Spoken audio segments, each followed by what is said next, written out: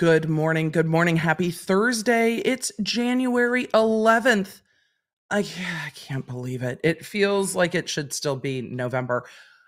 We have a lot to talk about today. There's a lot going on with the Chrisley case. I saw this on Up and Adam, that he covered it, and then he texted me. He's like, "Did you see this?" I'm like, "No, I've been buried reading emails. I did not see this." I'm like, "No." So why do I have a tab open that has me talking? Sorry, y'all. That user error. So I was shooketh, and today I have the full settlement agreement in my hot little hands. So we're going to go through all the documents, which I have not seen anywhere, and I have looked, but I tracked them down and found them. So we're going through the entire agreement. We're going to talk about what that agreement means for their prison sentence, for their appeal. For those of you that are like, what is going on with this case? I'll give you a brief road so far, and we're going to talk about that. We also have some quick bits today. There is some stuff going on with the texting judge. We're going to do that first. Some stuff with Adelson, Donna getting a new date, and then bail set in the Tupac case. So we're going to do just a few quick bits, and then we're going to get into all the Chrisley tea and go over that settlement agreement. And then if you want to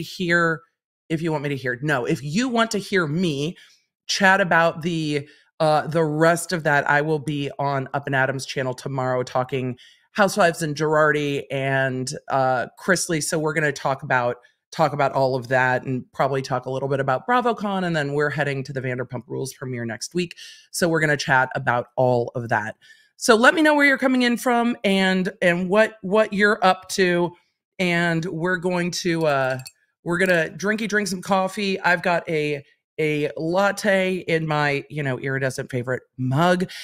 And if we have time, I want to watch some of the videos because Brian Entin spoke to Todd Chrisley on News Nation like a month ago. And then Savannah said that he was speaking, or he was being retaliated against for speaking out from prison. So if we have time after we get into that, we're going to look at what is going on to the side of this, because remember, the Chrisleys asked to be allowed to remain out of custody while they appealed, and that was denied for both of them. So they are both in prison while this all goes down. So I'm excited. I love that we have court documents, and I love being the first one to bring those to you, because while other people are reporting things, I've only seen them report on the law firm's press release, which we're also going to go over. So that's what we're doing. We're doing all of the things. So let's go. Oh, last thing, for all of you and your patience with the app, the engineers are aware that yesterday the app was like, but you really need to listen to today's podcast, and sent you a whole bunch of notifications. We are aware, we're working on it. Thank you all for your kindness of being like, oh, by the way, just so you know, this happens. We know. We are working on it. When you build things yourselves, we're going to break them on occasion, and I appreciate your patience when that happens. I also appreciate the kindness that you always let us know. Thank you so much. You guys are truly the absolute best. Like, I adore you. I'm going to also let you know one other note. Because my back is killing me and my neck is killing me. So if you notice that my demeanor seems a little wincy, it's just because of that. So these are things that are rare for me these days, but I have had a spinal fusion. I do have quirks, and today is one of them. I don't think there is anything that is going to ride through this back pain today except just riding it out. So it happens on occasion. What are we going to do but stream? So if you're like, Emily, you seem a little not yourself. That's accurate. That's accurate. But who can't relate to back pain? And if you can't relate to back pain, God bless. And I'm jealous, just straight up jelly, totally jelly. So that's just what it is. But it should pass within the next like 24 hours. So, cheers to hormones. Aren't they a delight? All right, chat. Let's go. Let's play, Emily, let's play the right intro today. I love seeing where you guys are coming in from and what you're drinking. Hopefully your weather is behaving, and it's time to go live. Like, I was I was singing to Miguelina before we went live, and I was like, let's go live. Let's go. She's like, girl, you're going to hurt yourself moving. And I'm like, you're right. We need to keep the motion smaller. We're just going to spirit fingers today is about all we've got. So let's go. Let's go, law nerds. Hey there, I'm Emily D. Baker, the internet's go-to legal analyst, breaking down the legal side of the pop culture and entertainment stories we can't stop talking about. I'm a big fan of the cursey words. I've been a licensed attorney for over 17 years, but this is not legal advice. This is where the law nerds unite to talk about facts, not. Let's get into it. Let's go. We're going to do quick bits first. Do I have any other housekeeping matters? I don't think I do. We've got new podcast next week that I'm still prepping for. This one has taken me longer than any podcast I've covered in a while, just because there are so many documents. And that is the thing with where the cases that I'm covering are at right now. Everything's got a lot of legal documents to go through. And instead of bringing you a 7-hour podcast of me reading documents, I'm going to summarize them for you next week. But I feel like I'm in law school. It takes a lot of work. My kid has been doing presentations on Supreme Court cases in school, my oldest. And I am so excited that he got to present the Jack Daniels Bad Spaniels case, and he got to learn the power of doing something that interests the audience in a class presentation, because his classmates were like, wait, they're mad about poop toys? And then he got to talk about the mischief amicus brief and explain what an amicus brief was. And it was really fun to get to work with him on that a little bit. I don't know. I know that having teenagers is not for the faint of heart, but it's been really fun. So he was like, do you have a Supreme Court case that kind of falls in these parameters that you can think of? I'm like, yes, ask if you can do the Jack Daniels Bad Spaniels case. I know that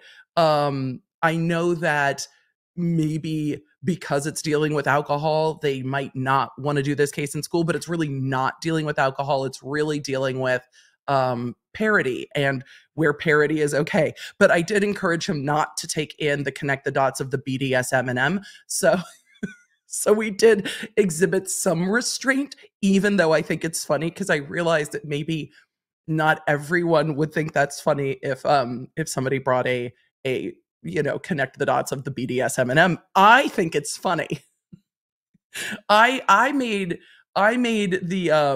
the connect the dots handouts for y'all. And for those of you that don't remember the mischief amicus brief, we might have to do that again. I had posted it in our member spaces and stuff, but we still have a link to that. So we might have to revisit the mischief amicus brief. It was just so good. And the connect the dots were so funny. So I loved it. But I also realize that sometimes my sense of humor, I need to be situationally aware.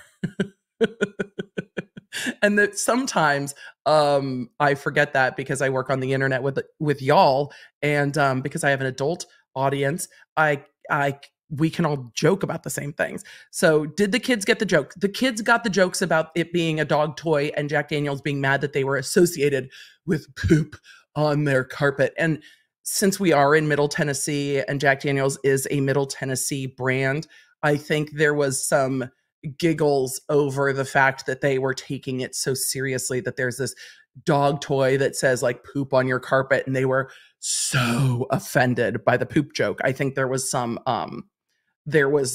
some acknowledgement because it's locally specific, and I think the kids in our county can appreciate adults taking shit way too seriously. So I thought it was fun. So I thought it was a really good time. Octo said we're going to message the link to the app members. Words. Octo, that's perfect. You guys, we have Octo good news to share. We're going to have to plan it for another day with photos and stuff, but I'm real excited. So yes, if you're in the app, we'll send it out after the show. That's perfect. Okay. Let's do the things. James Hicks says, Todd Chrisley was recruited by a 3-letter agency to go undercover overseas and fight against terrorism. He's undercover right now. I mean, it feels like a fever dream, right? Okay. My coffee is divine. Let us all. Situational humor. Everyone should just get a sense of humor. It feels like the ability to laugh at things that need to be laughed at is lacking, because there are serious things that don't need to be laughed at. But then there are stupid things that do need to be laughed at when you're just like, can we just laugh because this is ridiculous? Everyone needs a little, we all need a little bit of humor, or we're not going to survive 2024. I'm here to bring the humor. So that's what we're here for. Alrighty. Let's get into quick bits, shall we? And then we'll take a quick, like, 30-minute Delta flight, one time zone away for me, to Georgia. Emily, is this a flight you're well familiar with? Yes. The amount I fly through ATL is substantial, and the Delta crew is generally consistent. So they're like, "Hey, good to see you." Maybe they say that to everybody. I mean, they might, but I now recognize the flight crew on a lot of those flights because I tend to fly similar times, similar legs. But I go to ATL all the time. I love getting to go to Atlanta when I'm not just flying through, because Atlanta has one of my favorite sushi restaurants from California that has some across the country. There's one in Atlanta. Freaking love. Octo and I went there together. I was so excited. Love, love, love, love, love. They have a Diptyque in Atlanta. They have an IKEA in Atlanta. Like, Atlanta has all of the shopping. Just all of the shopping. All of the shopping. Okay, one last thing. Are y'all watching the coverage of the 9-month cruise? What sushi restaurant? Kura. Kura. It is a conveyor belt sushi restaurant. It's amazing. Get the app, put your name on the wait list. The waits can be quite long. So, are you all watching the things unfolding on the 9-month cruise? It is like a TikTok thing. I am watching YouTubers cover the TikTok things. So I'm watching like Marquee and others cover this 9-month cruise, but like, it's the TikTok drama cruise. Yes, Polly, exactly. It's the TikTok drama cruise. It's wild. Miranda's like, Atlanta is full. No one else needs to move to Atlanta. I drive down to go shopping. Is that okay? I hope that's okay. I hope that's okay. The TikTok drama cruise.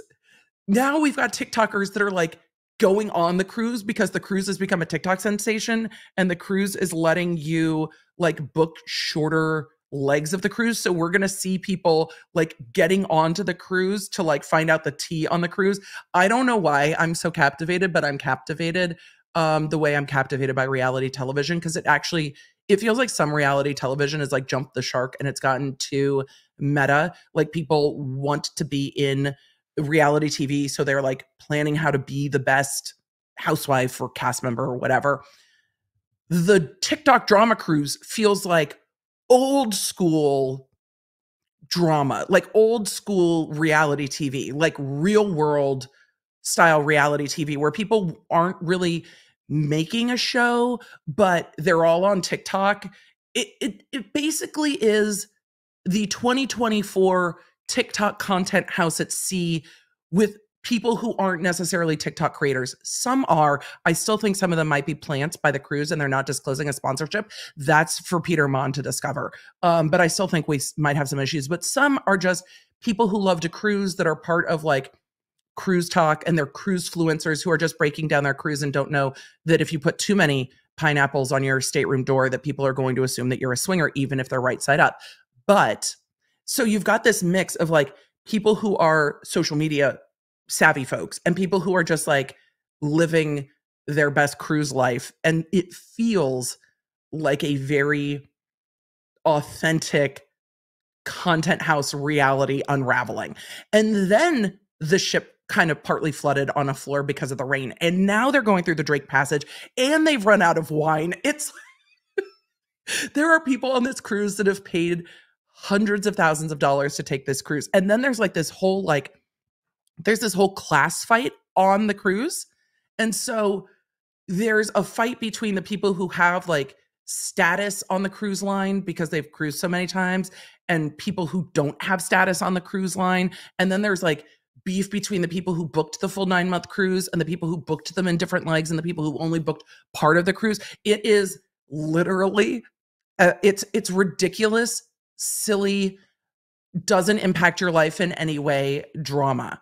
And it's watching like the craziest, angriest boomers being like, but don't you know who I am? And then these TikTokers being like, but I don't care about your status on Royal Caribbean, bro. It's just so good. So it's giving Titanic right now with the water flowing into the cruise ship. Not that I think the ship's going to sink. It's that there's this very much first class versus everyone else, and this we're not influencers versus TikTokers. It's a content house where half the people in the content house don't want to be in a content house. Love it so much. So Marquis breaking it down, others are breaking it down. So that's where I've been following it. I still do not have TikTok. So I've been watching it play out on other social media apps, and I just love it. I love it. TikTok content house at sea meets a bunch of angry boomers that are first class that want an elegant 9-month cruise, and it's turned into a TikTok viral sensation. It's apparently okay. And then we're going to move on. Apparently, one of the staterooms, people paid upwards of $700,000 to be in their stateroom. It's everything. Like it's giving the real reality TV that we need. Like I'm going to need one of the Bravo production companies to get on this cruise. Like where are we? Where are we? Where are we? So, you probably already mentioned, but they're running out of wine. Like they ran out of one of the types of wine. This happened on my honeymoon too. They ran out of beer on the island I was at on my honeymoon because the Tri-Nation tournament, rugby tournament was going on. And we were the only Americans on the island. It was mostly Australians, which was really fucking lovely. But they drank all the beer. And so the next day, the staff on the island was like, the beer boat comes on Tuesday. And we're like, okay, we're on an island and the beer is gone. We're like, why is the beer gone? We're like, okay, I guess just splash something in the rum and we're fine. All right, with all of that, let's get into quick bits, but that absolutely happened. The island didn't really have TVs, which was also a lovely way to vacation for our honeymoon, that it was a small island with very few bureaus and no television.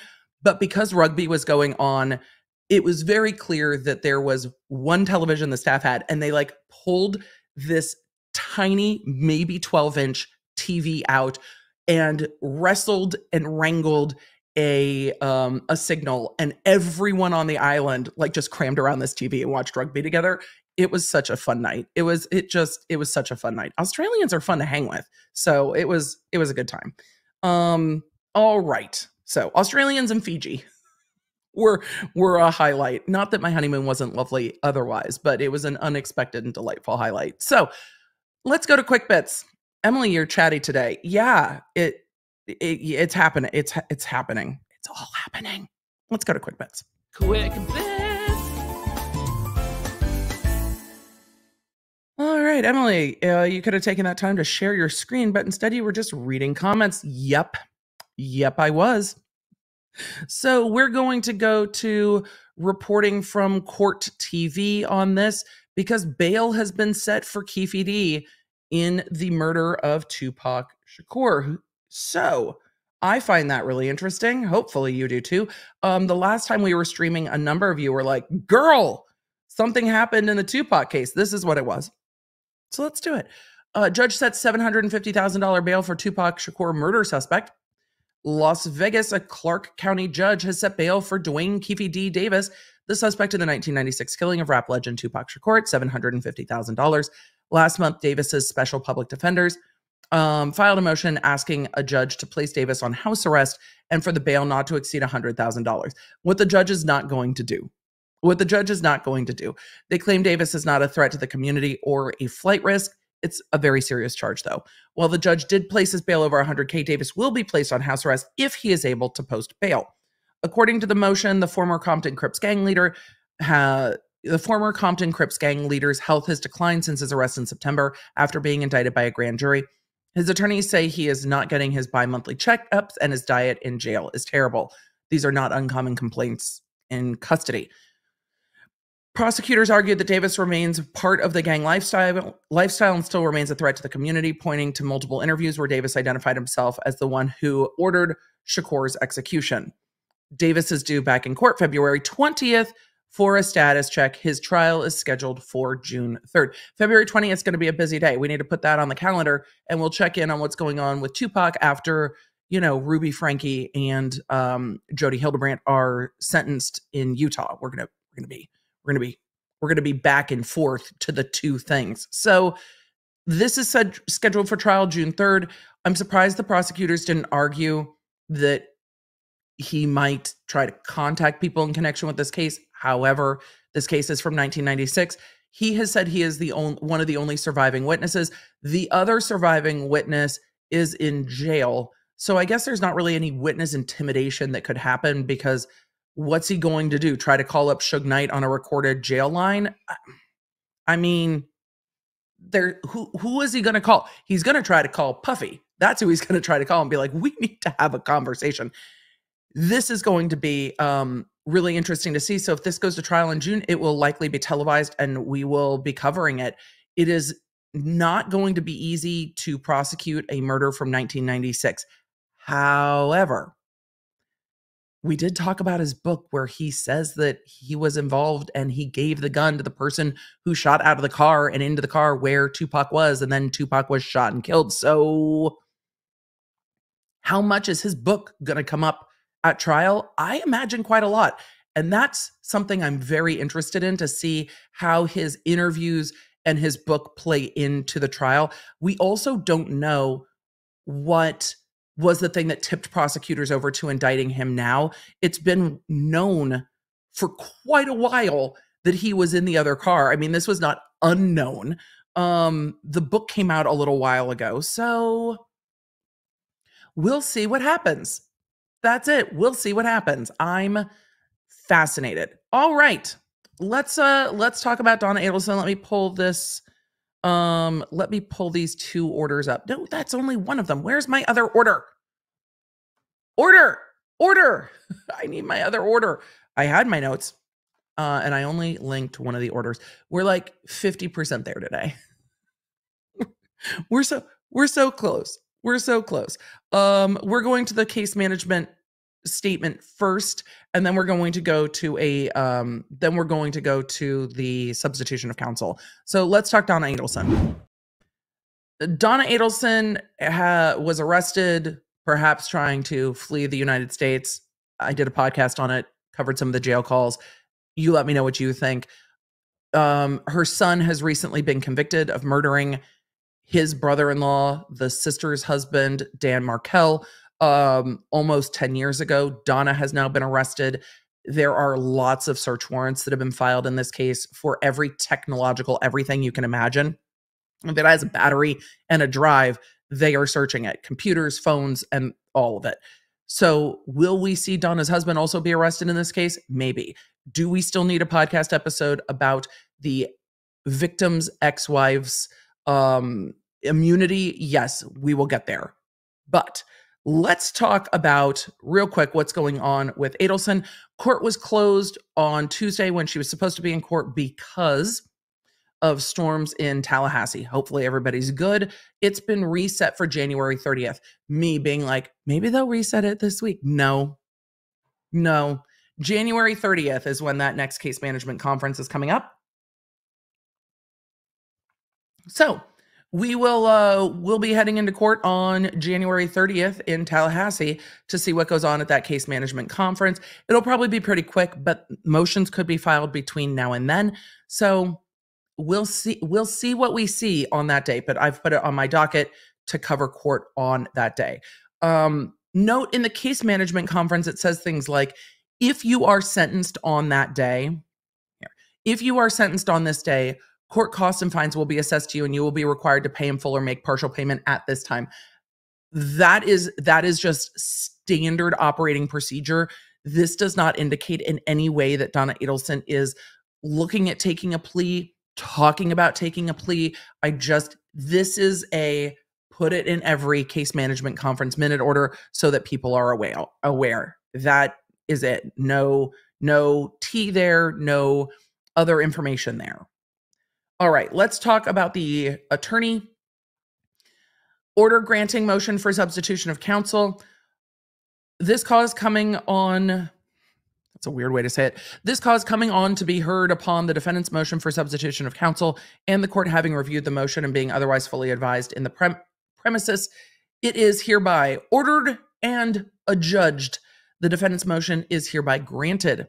Former defense counsel Maricel Descalzo, Esquire, is relieved of any further responsibility in connection with defendant. Daniel L. Rashbaum, Esquire, and Robert A. Morris, Esquire, are hereby substituted as counsel of record for defendant. Done and ordered in chambers this, I don't know what that says. This, whatever that number is, 8th, I think, day of January 2024. So Donna has hired the attorneys that represented her son Charlie on his murder case, which is interesting. So I love Pi said, what does Esquire mean? Esquire denotes that you are a bar licensed practicing attorney. The degree that attorneys get in the United States is a JD, a Juris Doctor. You can be a Juris Doctor and not be a practicing attorney. You can be a Juris Doctor and not take the bar and practice elsewhere. You can have a Juris Doctor and be disbarred. You have to be an attorney in good standing to use Esquire. Why did they choose Esquire? I don't know, but I love it, especially when I was a new attorney. I've got a pair of 50th anniversary Disney ears here that say Esquire at on the back of them for the day I got my bar pass results. I was so thrilled. Still thrilled. So Esquire, ESQ often at the end of the name. Do a lot of people use it? No. My social media handles used to be Emily D. Baker ESQ, and then I changed it to the Emily D. Baker because I didn't need to have the ESQ after it. After a while, I was just like, ugh, it's fine. Like once I'd been practicing 10 years, I'm like less enamored. But when I was a new attorney, I loved it when I would see it in print. I was like, What's the worst though is the lawyers, because it's a Juris Doctorate degree, the lawyers who want to call themselves doctor miss me. I'm sure that Esquire comes from the UK. Jan said it comes from the UK. Yes, I just don't know why it was picked to denote lawyers. I don't know. But ESQ. So technically my signature could be Emily D. Baker, comma ESQ, because practicing attorney in good standing with the bar. You know who can't use Esquire at the end of their name? Alec Murdaugh, Tom Girardi. Cora is correct. We have Bill S. Preston, Esquire, which is probably the best type of Esquire. So either way, I love that the court orders have Esquire in them. It's just a little bit of a delight. And yeah, that's a whole conversation. But I was very, very enamored with it when I first passed the bar. I felt very special. We're very fancy. But if you ever see a lawyer that is not also an MD of some sort, MD, DDS, whatever, that doesn't have a medical doctorate, calling themselves doctor, and they're not in higher education, just stop. I get in higher education, everybody is doctor something, but don't go to court and be like, it's actually doctor. So with all of that, we need to talk about this texting judge. Because it delights me at this point. And to steal a phrase from Runkle of the Bailey, we're gonna ride this pony till the end. We're just on it. I can't stop, won't stop with texting judge. And on Tuesday, some of you had asked what's going on with texting judge. New levels of audacity. New levels of audacity are going on with texting judge. So let's have a quickie little conversation about texting judge, and then maybe we'll see if any new documents have been filed today, because I checked last night. You never know. Let's peek in on the audacity, shall we? Did I cut myself off with my swoop? Yes. Do I control when the swoop swoops? Yes. Still cut myself off with the swoop. Okay, this is the minute order from, let me do a quick road so far. For those of you that are new to Texting Judge. If you're new to Texting Judge, will you just pop a 1 in the chat and let me know that you're new to Texting Judge?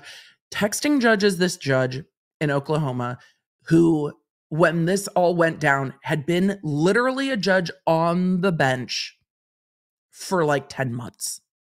Like a lot of you are new. Like a skosh. Like a and your first year of judging, people are normally on like high alert. Don't want to get it wrong. Want to make sure I'm doing everything right. It's like getting a new job that is very important. I imagine your first year of being a surgeon feels this way too. It's like, but you have less training as a judge than you do as a surgeon. They kind of go, oh, you were a lawyer, go to court and make decisions that impact people's lives, especially in a criminal court where people, impact their lives to the tune of losing their freedom and things like that. So it's a big deal and it's a job to be taken seriously. I also happen to know in my personal life a lot of judges just because of the work that I did, and a lot of criminal attorneys go into and eventually become judges. So first year judges are normally quite cautious, restrained. This is not the way that this went for Texting Judge in Oklahoma. Texting Judge went, bet, like, I'm the judge, so like we're gonna do what we want to do. The disciplinary action I have never seen, and I've read judicial disciplinary actions, even those of people that I am acquaintances with, because T, like the legal community, T is judicial disciplinary actions and disbarments. But this judge's disciplinary action is like nothing I have ever seen. Normally there's like a thing that is a problem for a judge. This was all the things. This was junior high school behavior running rampant in a courtroom.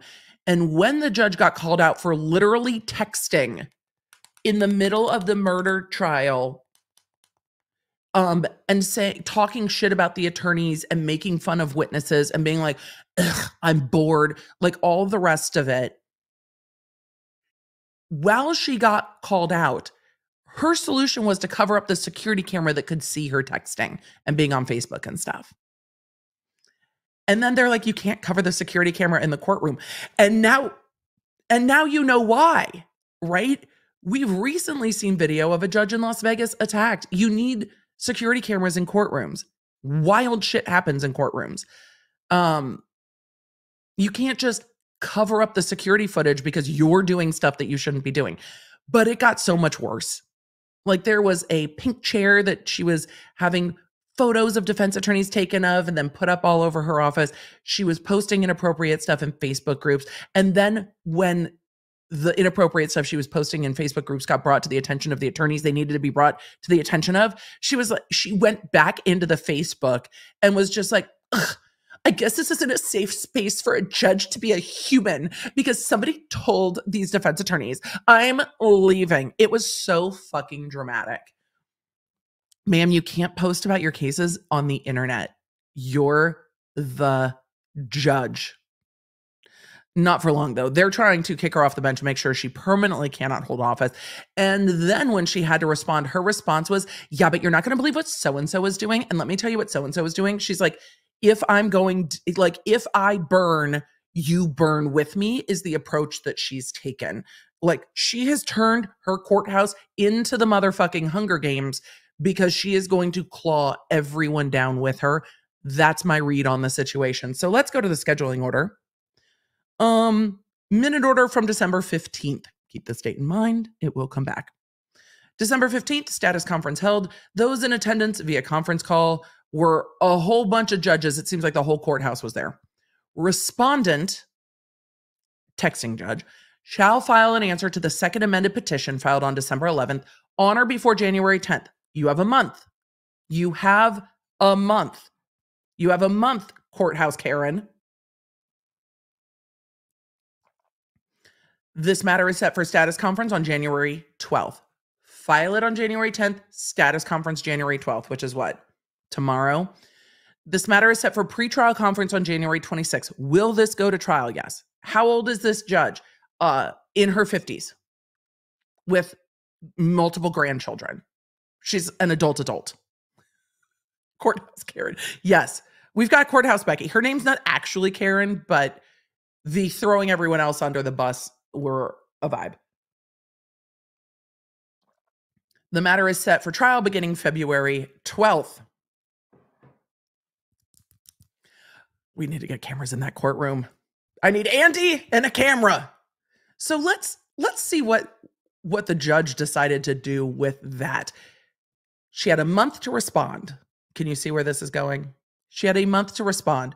Her response was due on what day, class? January 10th. We should just call her Courthouse Tracy with an I, because it's Tracy with an I. To all of those that are Tracy with an I in the chat, I'm sorry, but she's Tracy with an I. January 10th, the day her response is due. Motion to extend deadline for respondent's response.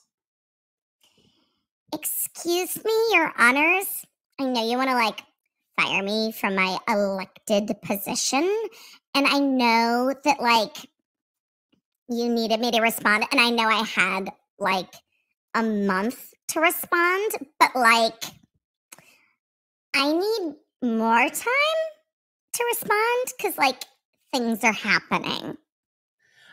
Comes now the respondent requests an extension of the deadline for filing of a response to the amended petition. Respondent's counsel has advised the prosecutors and the court that respondent's mother has suffered a medical event and has been hospitalized since Monday. Ma'am, well, it is unfortunate that your mother is having a medical event and is hospitalized, and I hope that mother recovers. This was filed on Wednesday, and the hospitalization occurred on Monday. Shouldn't you have been done? Because this was ordered in December, and you had a month. So did you leave this to be done until what, the Tuesday before it was due? You're not working, babes. You're on leave. What else are you doing? You're not running a calendar every day. You had a month. Is this not important? Does this not matter? Is this not literally your entire life at this point? No. NBD. They're trying to make sure she can never hold elected office again. And she's like, I was going to leave it till Tuesday, but my mom's in the hospital. Not that I hadn't tried to pull this maybe in college once or twice, where I'm like, my cousin is sick. I'm not dead. No one was fooled. You had a month. This is your fucking career and reputation. But on Wednesday, and she didn't even file this on Monday. I need an extension. Didn't file it on Tuesday. Filed it on the due date, then asking for more time. Tracy's not taking this seriously. It feels to me, this is my emotion. This is my gut response. It feels like she's just okay. Respondent's counsel is asking for an extension. I'm sorry, boo-boo. Your attorneys are going to file the response, and your attorneys need more time because your mother is in the hospital. You can't get on the phone with them for 20 minutes and get it done. What does your attorneys getting their job done have to do with you not meeting your deadline if you're not even the one writing it? And why wasn't this done on, I don't know, Monday? Okay. This is clearly not this feels like it's not a priority, but respondents' attorneys are asking for an extension till January 19th. The prosecutors have no objection to the extension. They're probably like, it makes you look bad. And then not only do her attorneys not sign it, Tracy signs it herself. I think, no, this is a different Tracy. Why is everyone named Tracy? This is Tracy, the respondent, with an I. This is Tracy, the attorney, with a Y. So Tracy, the attorney with a Y, is like, I can't. Respondent's counsel is asking for an extension because respondent's mother has suffered a medical event. Okay, I don't know why this is preventing you from getting it done. But it feels like you should take this seriously. So, good luck, Tracy with a Y, with your client. I'm sure the board of other lawyers aren't pressed about this at all. They're pressed. They're pressed. I'd be pressed. I'd be like, really? It's not as if this happened over the holidays and it was like, we didn't have a time. You filed the request for an extension on the deadline. Stop. And as of last night, this hadn't been granted yet. I'm waiting for the board to just be like, ma'am, no, we're not granting your extension and your hearing is tomorrow. Let's go see if they've done that, shall we? And then we're going to move on to talk about the Chrisleys for the rest of the show. But I just want to see if there's anything new on the docket. So we're just going to pull up the docket real quick because the audacity of filing the request for extension the day that you're supposed to file the response is bananas to me. Oh, let's see. There was something filed today. Let's see what it says. Did they just sign it? Don't do that. Everybody's more patient than I am. People are like, Emily, you should be a judge. I'm like, no. These judges have like judicial temperament, not courthouse Tracy, but these judges have judicial temperament that I don't have. The judge just signed it. They're like, fine. Judge Pezzo signed it and was like, fine, the 19th, which means they're going to bump the hearing till after that. They're so much more patient than me. I'd be like, if you can't make this a priority, then why should we give you an extension? But they signed it. It is what it is. People out here being more patient than I am is what that is. Emily, your patience is lacking always. Always. All right. I always think they kind of they do the signature is pretty epic. The judges like do the things so that when the hammer drops later, they're like, I gave you every opportunity. Like they don't drop the hammer as early as I would, which is why I'm not a judge. They give you chance after chance after chance, and then the hammer drops, and then it's like, go ahead and appeal me. I gave you every chance in the world. What are you going to say now? See, I've learned that staring directly at someone while drinking is the new power play. I've been watching too much Real Housewives of Beverly Hills. That's the thing. Okay, let's talk about the Chrisleys. We're gonna go first to this press release, and then we're going to go into the actual court documents. We should do a road so far, shouldn't we? We should road so far. Let's see. Somebody asked, Emily, what's your famous signature look like? Definitely not famous. My signature also looks like squiggles, though the signature I use in public and the signature I use for like banking things are different, which was something that I thought about when the channel started to grow. I'm like, I don't need everyone to know what my signature looks like because like the world is strange and forgeries become easy. All right, let's swoop it out. No, let's not swoop. Let's go to Atlanta. Y'all, all aboard. Let's go to Atlanta.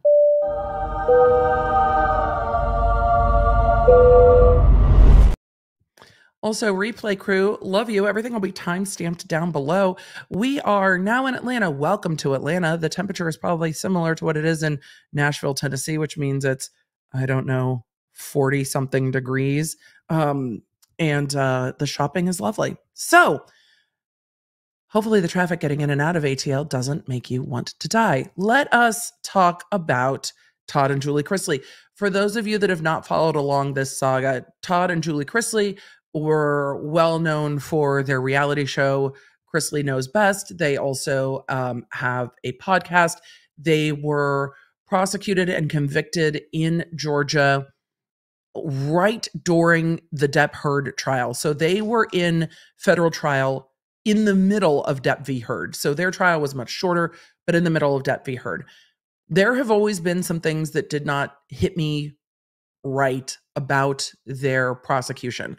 And this is all coming up in the appeal now. There were some real questions about a search warrant and whether the search warrant was based off of information that was improperly seized. And the court had ruled like the first part improperly seized, and then we had like a fruit of the poisonous tree issue, and the judge was like, yeah, whatever. And I'm like, you can't just whatever Fourth Amendment issues, but okay.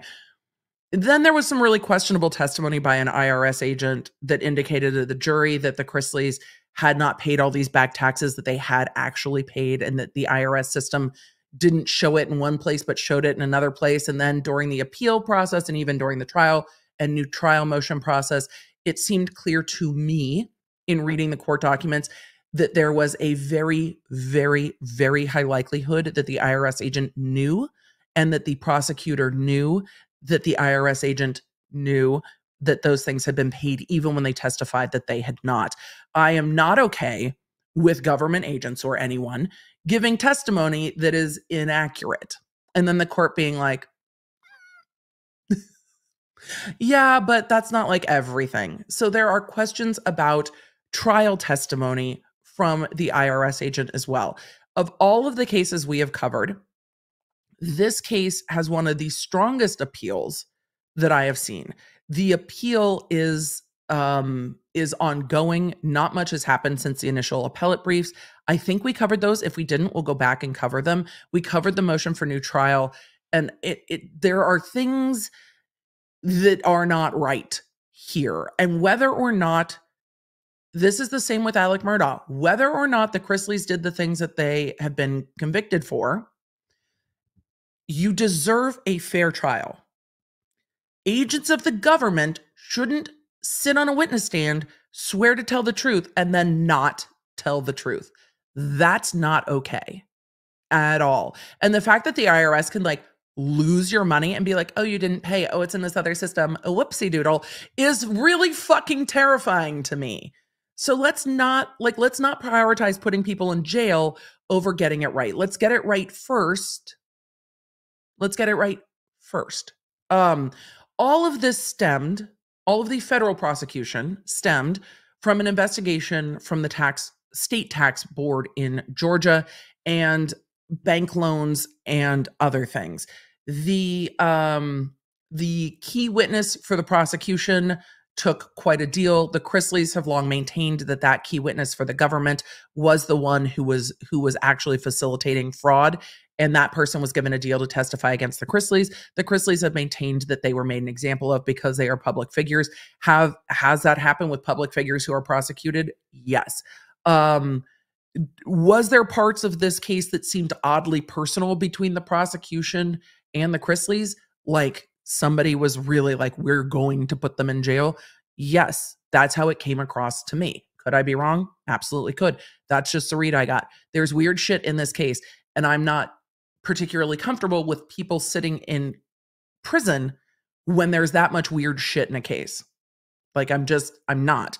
It's the same with Alec Murdaugh. Like if Courthouse Becky did what she's accused of, I am not okay with him sitting in prison on that case. He was sentenced to 27 years on the financial crimes case. You can sit there. But on the murder case, you need to sort that out if the jury's been messed with. If government witnesses come in and lie, you cannot let that stand. It's not okay with me. So with all of that, they made motions to stay out of prison while the appeal was playing out. That had been granted in the Jussie Smollett case. That was not granted in this case. So they are waiting in prison while this plays out. And during all of that, the initial investigation that they won in Georgia, they sued over. And they just won that with $1 million settlement. And that's what we're going to talk about today. So look, this case has never sat right with me, seeing the testimony and the way that the testimony has played out. If people have done things that are wrong, if people have lied on bank loans, and we saw that with Teresa and Joe Giudice, and Teresa and Joe Giudice got 20 something months. Joe got 48 something months for lying on bank loans. If that's what the Chrisleys are alleged to do, how do we get to like 11 and 12 years on this when other people are getting 2 years on the same thing? It's a lot. So I've got a lot of questions. So, and I see some of you in the chat being like, I'm not a Chrisley fan at all. Totally fair. Whether you like the Chrisleys, don't like the Chrisleys, think they should be in prison, think they shouldn't be in prison, I think we all can agree that the government shouldn't be able to prosecute you with agents of the government not being accurate and truthful on the stand. I think that that's a low bar. We also need to make sure that search and seizure is done properly. And if you get to things illegally, you can't use them in trial. So there's all of that. To those of you that are like, I'm a big fan of the Constitution, big fan of justice, big fan of justice. And if you get the just result, then people serve their time. But if you obtain that result by fuckery, big problems, big problems. Aaron in the chat said, I have no opinion on the Chrisleys as people, but definitely agree they deserve a fair trial. Exactly. Big fan of justice. Everyone deserves a fair trial. And there's a difference for me.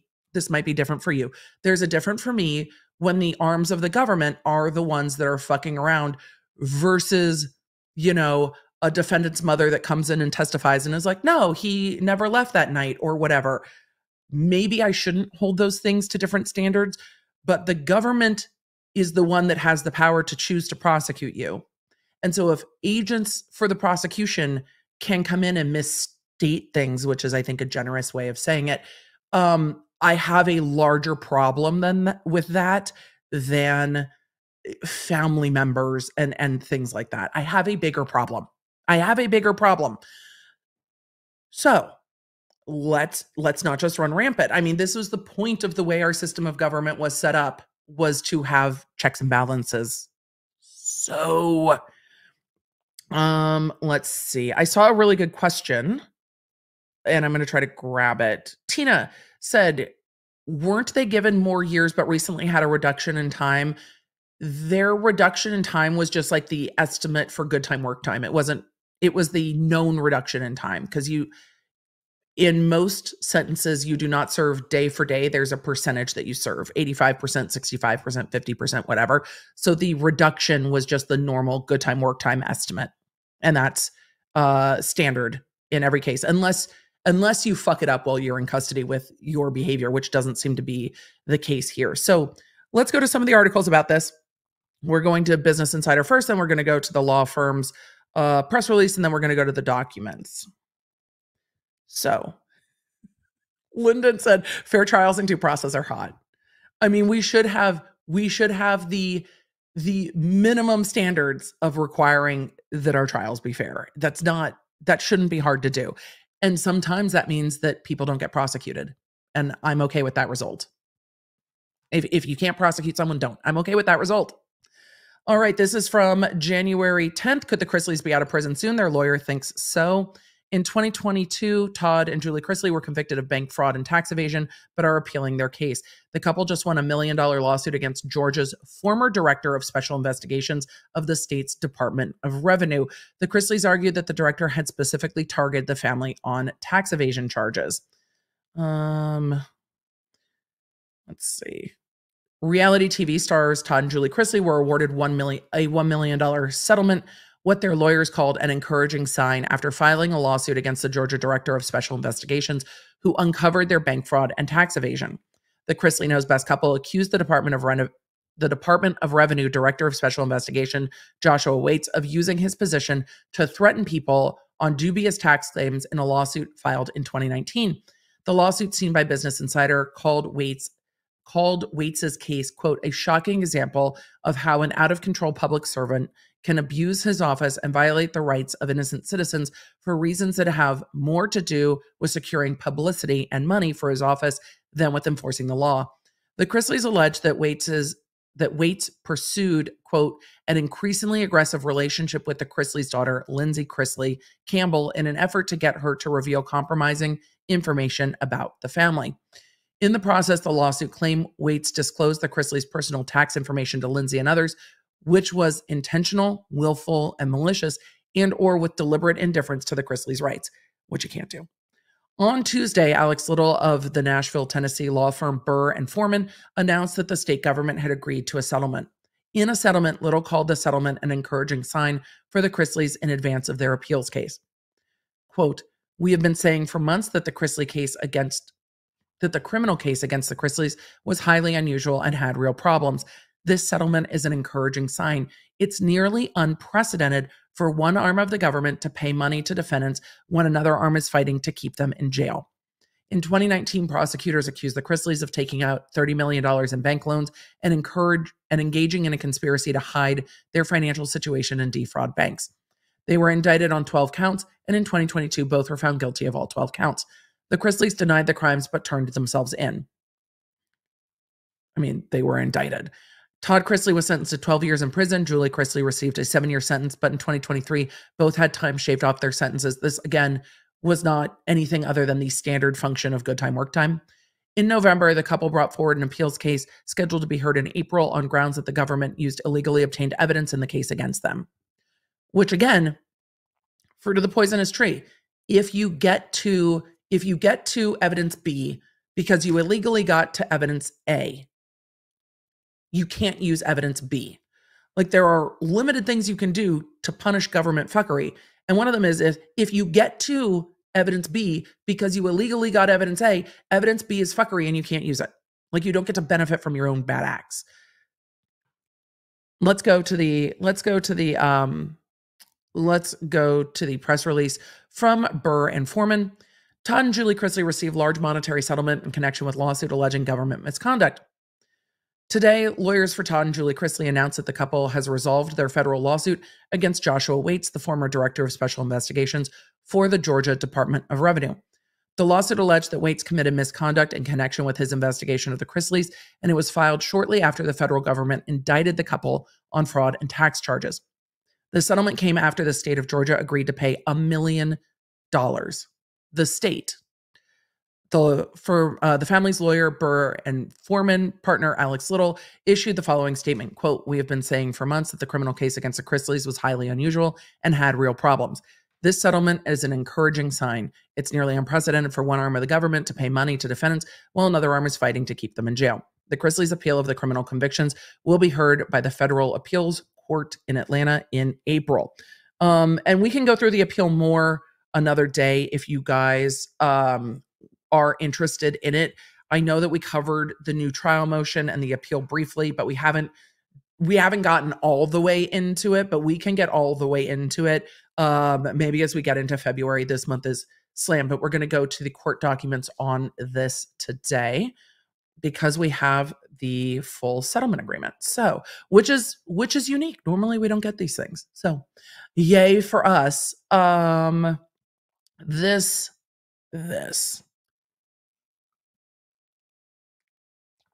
The coffee is still good. All right. Let's go to the settlement agreement, shall we? Emily, take the link off, because every now and then. All right. Counsel, come now the defendants Todd and Julie Chrisley, collectively the Chrisleys, by and through counsel, and respectively provide notice to the court and the United States Attorney pursuant to page 2, paragraph 2 of their respective judgments. Each of the Chrisley judgments orders them to notify the court and United States Attorney of material changes in economic circumstances. So you can understand why the court needs to be notified of this, right? The court needs to know if there's any change in economic circumstances because these were financial crimes. There's restitution to those financial crimes. So $1 million settlement is a change in financial circumstance. Although neither Todd or Julie have directly received any large amount of funds since sentencing, they file this notice in an abundance of caution due to their resolution of a civil lawsuit that resulted in a large settlement in their favor. Specifically, the Chrisleys were plaintiffs in a lawsuit they filed in this district, giving the style of the lawsuit, which involved actions by an official inside the Georgia Department of Revenue. As reflected in the joint status update of November 10th, the parties, quote, executed a final settlement agreement that resolved all claims and issues in this case and directs the Chrisleys to file a dismissal of this case with prejudice when certain conditions are met. That dismissal was filed on Thursday, January 4th, 2024. Per the terms and final settlement agreement, the Georgia Department of Administrative Services paid $1 million on the Chrisleys' behalf. $1 million judgments from the government are unusual and are rare. The money did not go directly to either Todd or Julie, however, and neither of them have received any funds from the settlement, but numerous debts they previously owed, including some reflected in the pre-sentencing financial disclosures, were paid in part or in whole. Given that those payments resolve some of the debt and therefore change their economic circumstances in quote-unquote material ways, the defendants believe it's prudent to notify the court and the United States Attorney in accordance with the judgment. So they are trying to be like, you need to know in an abundance of caution. In an abundance of caution. Here is the statement and release, or the settlement and release agreement. So again, this is something that has been filed in court, not sealed, so we are going to go through it.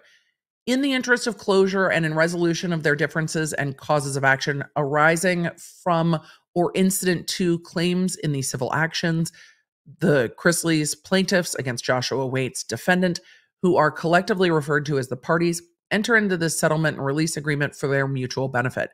The parties sign this agreement in exchange for the good and valuable consideration set forth herein. Any contract needs consideration. This is the consideration. Which, absent this agreement, neither party is obligated to provide to the other, and the adequacy of which is hereby acknowledged. They're like, this is proper. We're ready to agree. Plaintiffs agree. In exchange for the promises made by defendant in this agreement, plaintiff agreed to dismiss the lawsuit with prejudice, meaning they cannot bring it again. As further detailed in paragraph 6 below, plaintiffs further relinquish any and all claims they have against defendant, including the claim of disclosure of confidential tax information contained within the complaint and under any other provision of state or federal law based on or relating to facts and circumstances therein alleged. Unknown claims. Plaintiff understands that they are releasing any and all claims or potential claims, whether such claims are presently known or unknown, meaning if they discover more fuckery down the line, they can't sue this individual over more fuckery down the line. Defendant agrees in exchange with the promises made by plaintiffs in this agreement. Defendant agrees to pay as follows. Upon execution of this agreement, the Georgia Department of Administrative Services shall issue within 30 days of this agreement 2 checks totaling $1 million delivered to counsel for plaintiffs in the amount of, so this is going to former counsel or appellate counsel Bradley Arnett Bolt Cummings in the amount of $18,000 and Burr Foreman in the amount of $981,000 plus, and placed in trust to be applied as follows. $4,000 for mediation costs in this matter. This is how this resolution was reached. $14,000 to the lawyers for legal services rendered to the Chrisleys. The remaining $981,000 goes one, legal service provided to the Chrisleys by law firm. 2, investigative and case-related services provided by private investigators and legal vendors. Any expected tax liability arising from the settlement. Because remember, when you get a settlement, there can be tax liability, not always, but there can be, and other outstanding debts. Taxes. Plaintiffs acknowledge that some or all or part of the settlement payment may be taxable and agrees to pay all applicable taxes, including federal, state, and local taxes that may be due, if any.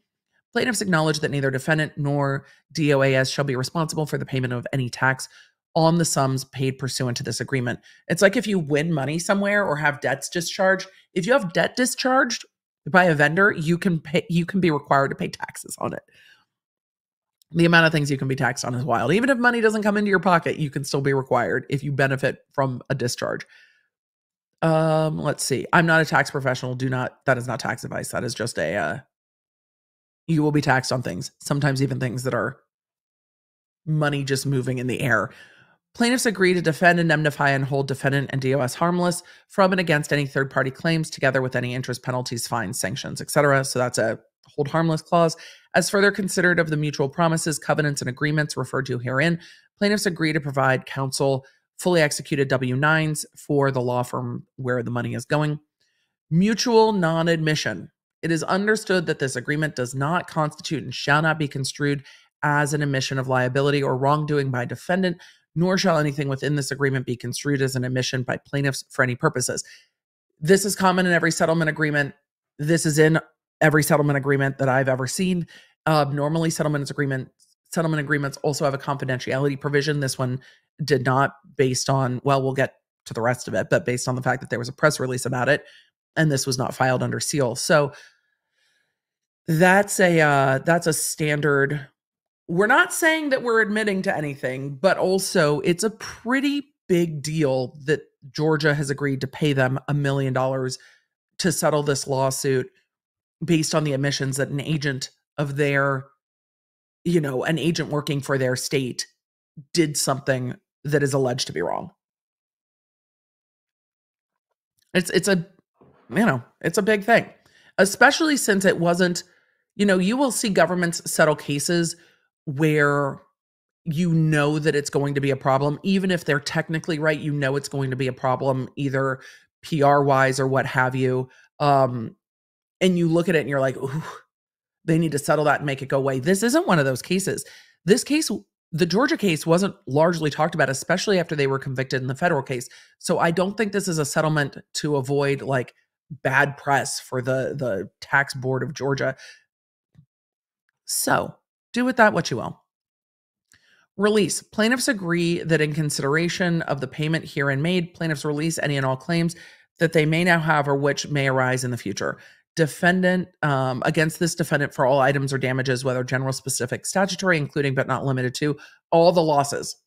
And they've listed losses and damages for personal injury, property damage, loss of income, loss of brand value, loss of profits, healthcare treatment, loss of consortium, loss of society, death and pain and suffering, including mental anguish resulting from the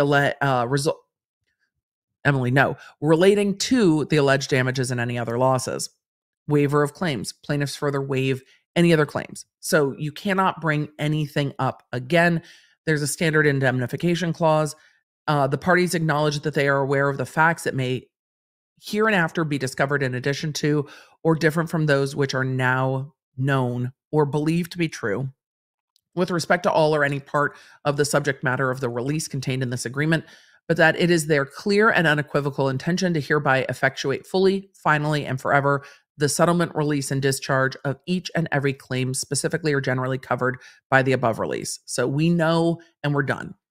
Mutual non-disparagement, also very common in settlement agreements. The parties agree not to make any disparaging comments regarding each other to any person or entity.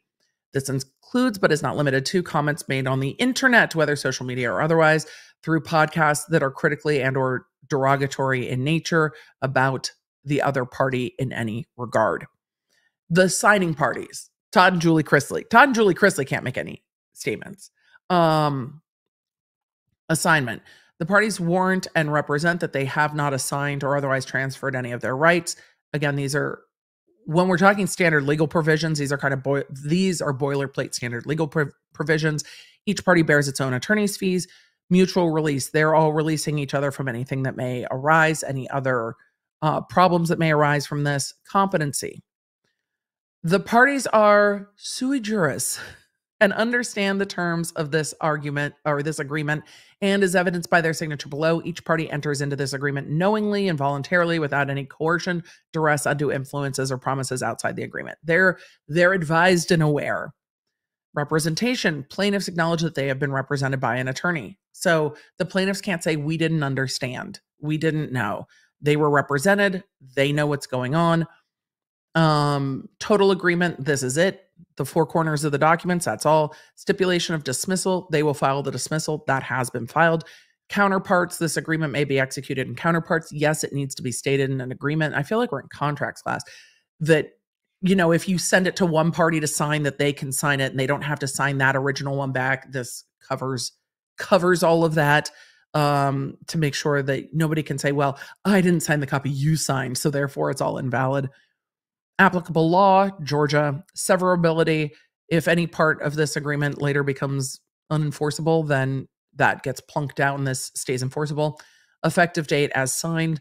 Savannah Chrisley signed this as power of attorney for Todd and Julie Chrisley because they are in prison. So I imagine Savannah has all of the powers of attorney to take care of everything for her parents while they are in custody, which is a lot of responsibility.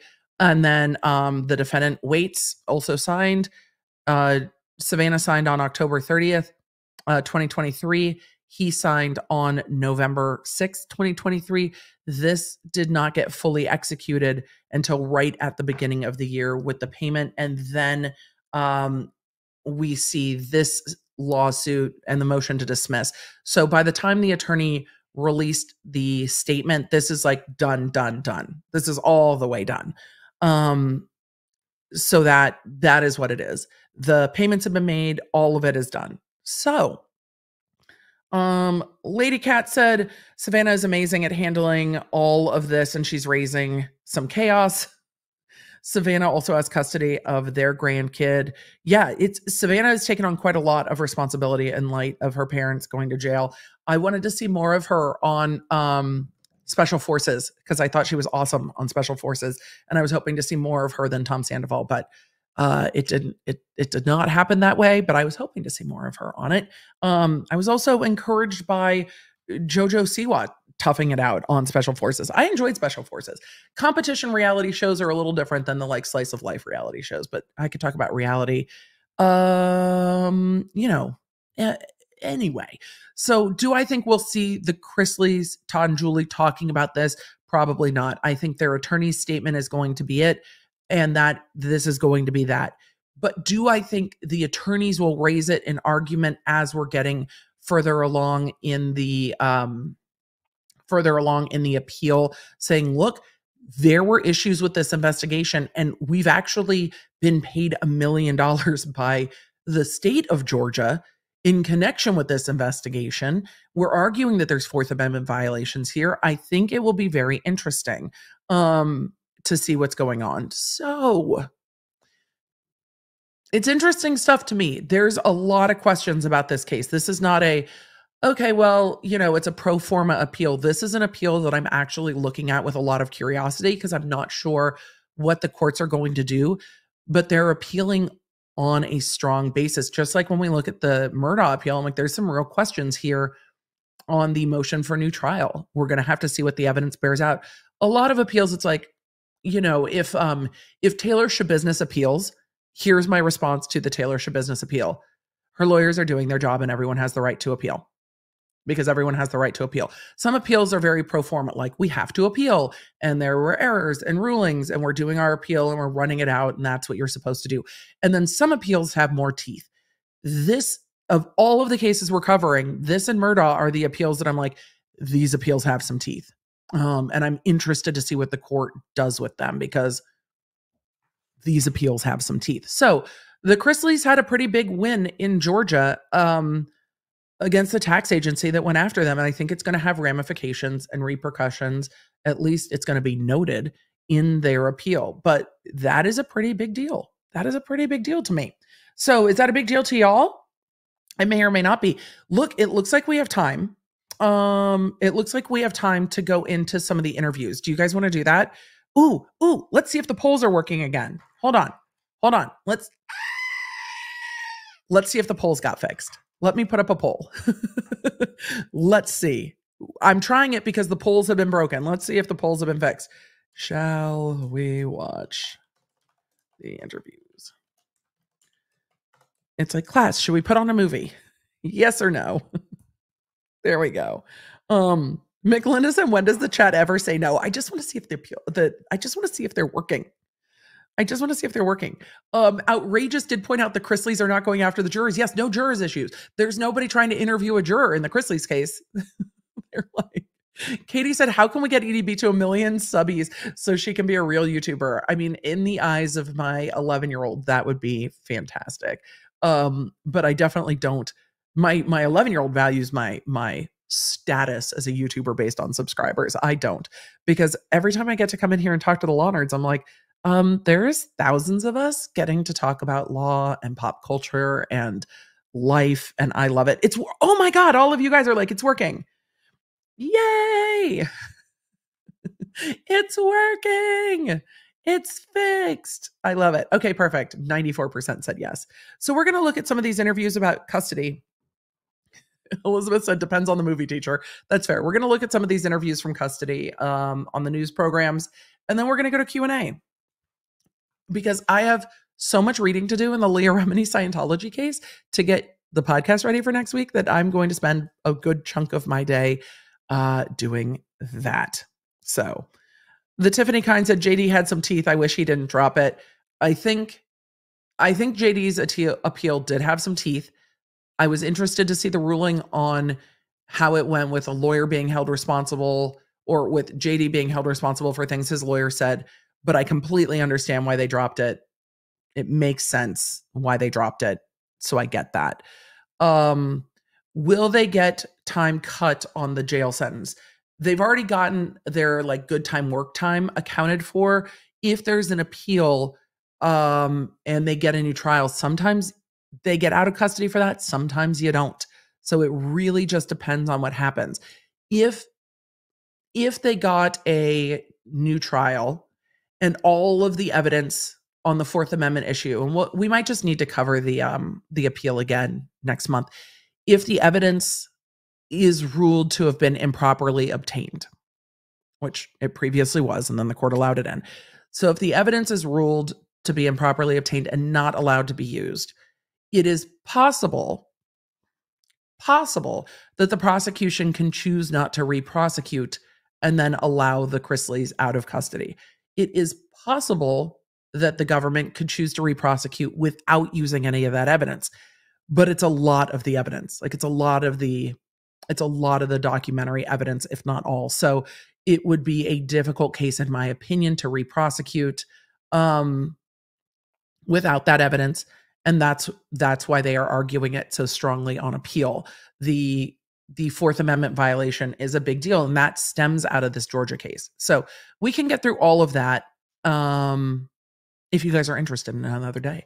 I judge what topics you're interested in based on the comments and what you let me know. I'm really interested to see how this all plays out, because there are some big questions here. And it was so staggering to me that evidence had been ruled improper by one court. The judge was like, yeah, this first thing you didn't have, you shouldn't have gotten to. So there was a violation getting to this first thing. But because you had this first bit of evidence, it led you to all this other evidence you got. It shouldn't come in. And then the judge is like, it's coming in. That's bananas to me. Absolutely bananas to me. So we can go back through the appeal and kind of refresh on that. And we don't really have any appeals that we've talked about in a while. Other things that are on my radar that we will get to as probably quick bits is the Eminem trademark dispute with Giselle and Robin of Real Housewives, because their podcast is called Reasonably Shady, and Slim Shady has a shady issue with it. So we're going to get into shady trademark disputes in a little bit. That case has now been stayed because they are fighting over whether or not Eminem will be deposed. So Eminem fighting with the Real Housewives. We're gonna do a quick bit on that. We've got Britney minute orders we need to go over. That'll be on Tuesday. We've got a lot of other stuff coming up, but when I saw this headline, I was like, this is a really big deal, and it doesn't seem to be getting talked about commensurate to how big of a deal I think it is.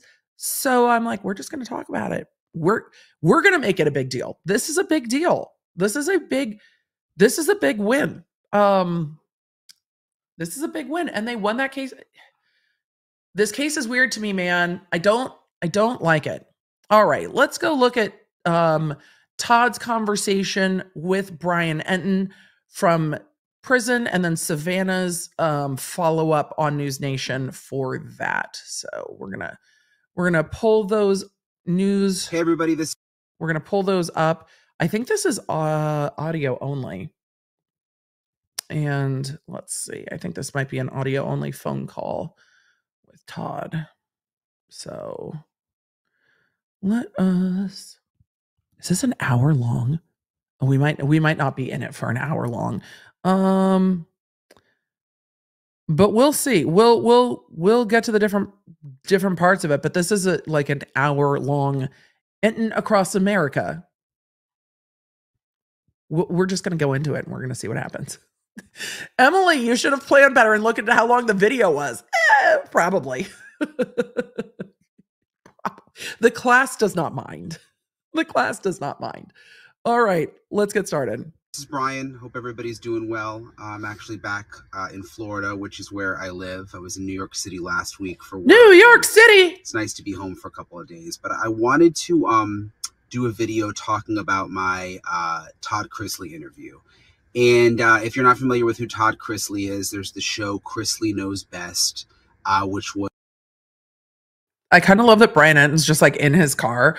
Like, I think when a lot of us found Brian Entin first, it was during the Gabby Petito case. That's at least when he first came onto the radar for me, because I really appreciated his coverage of that case. So it's kind of funny to see him back in the car, like, hey, back in Florida, back again. Okay, don't start singing Slim Shady, Emily. Stop it. Was like a really popular show on cable for about 10 years. My mom actually loved the show, so that's kind of how I knew about it. Like around the holidays, my mom would like be binge watching it, and me the entire time I was at VidCon with creators coming up to me being like, "Oh my god, my mom and or aunt and or sister loves your content." So to all of those young creators, hello to your mothers, your aunts, and your sisters in the audience. But I thought it was really funny. So I love that he's like, my mom loved that show. Yep. Understood. And if you don't know the show, it's basically this family. They're originally from Georgia and sort of have this lavish lifestyle. And long story short, it's always the lavish lifestyle. If it's not a lavish lifestyle, do we want it on reality TV? Then that's a different kind of reality TV. Parents, Todd and Julie Chrisley, ended up getting indicted and convicted on tax and bank fraud Emily, charges. turn up the volume. Todd Chrisley, the dad, was sentenced to 12 years in federal prison. It was reduced to 10, I believe. And that's the good time, work time. That's not a like, oh, you should serve less time. That's just the math. That is the mathing. Julie, her sentence was, I think, 7 years, and it was reduced to 5. That's the and math. I ended up, if you've been watching News Nation, I did this story where we heard from Todd Chrisley behind bars. It's interesting. I got some heat from it. Some of you people on Twitter and stuff saying like, you know, there's so many important stories out there. Why did you? Brian, me speaking to Brian Entin as if I know him. But I feel like I do through content, even though I do not. People on Twitter are mad about everything.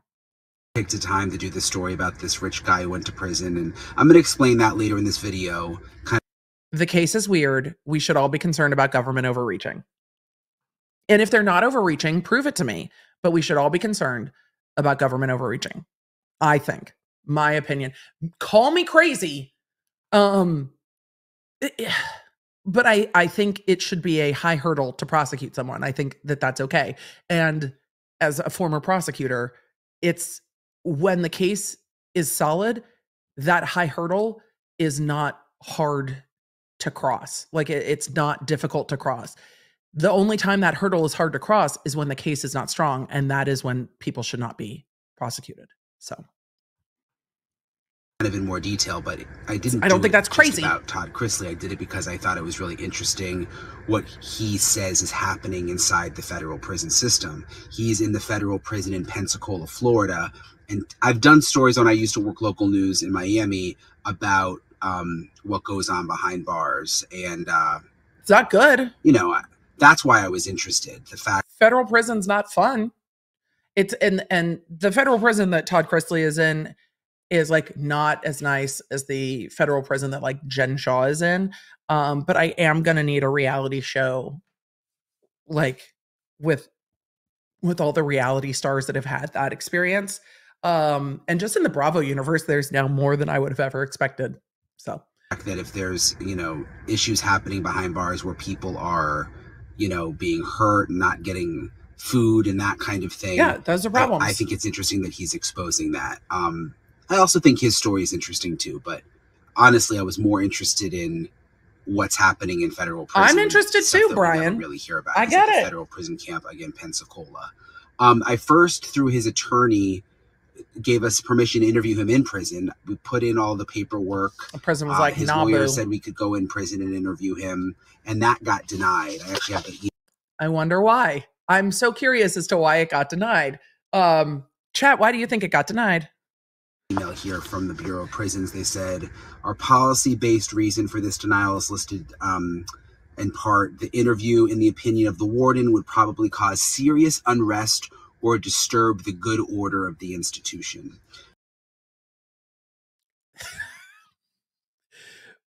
No, it is a federal prison camp.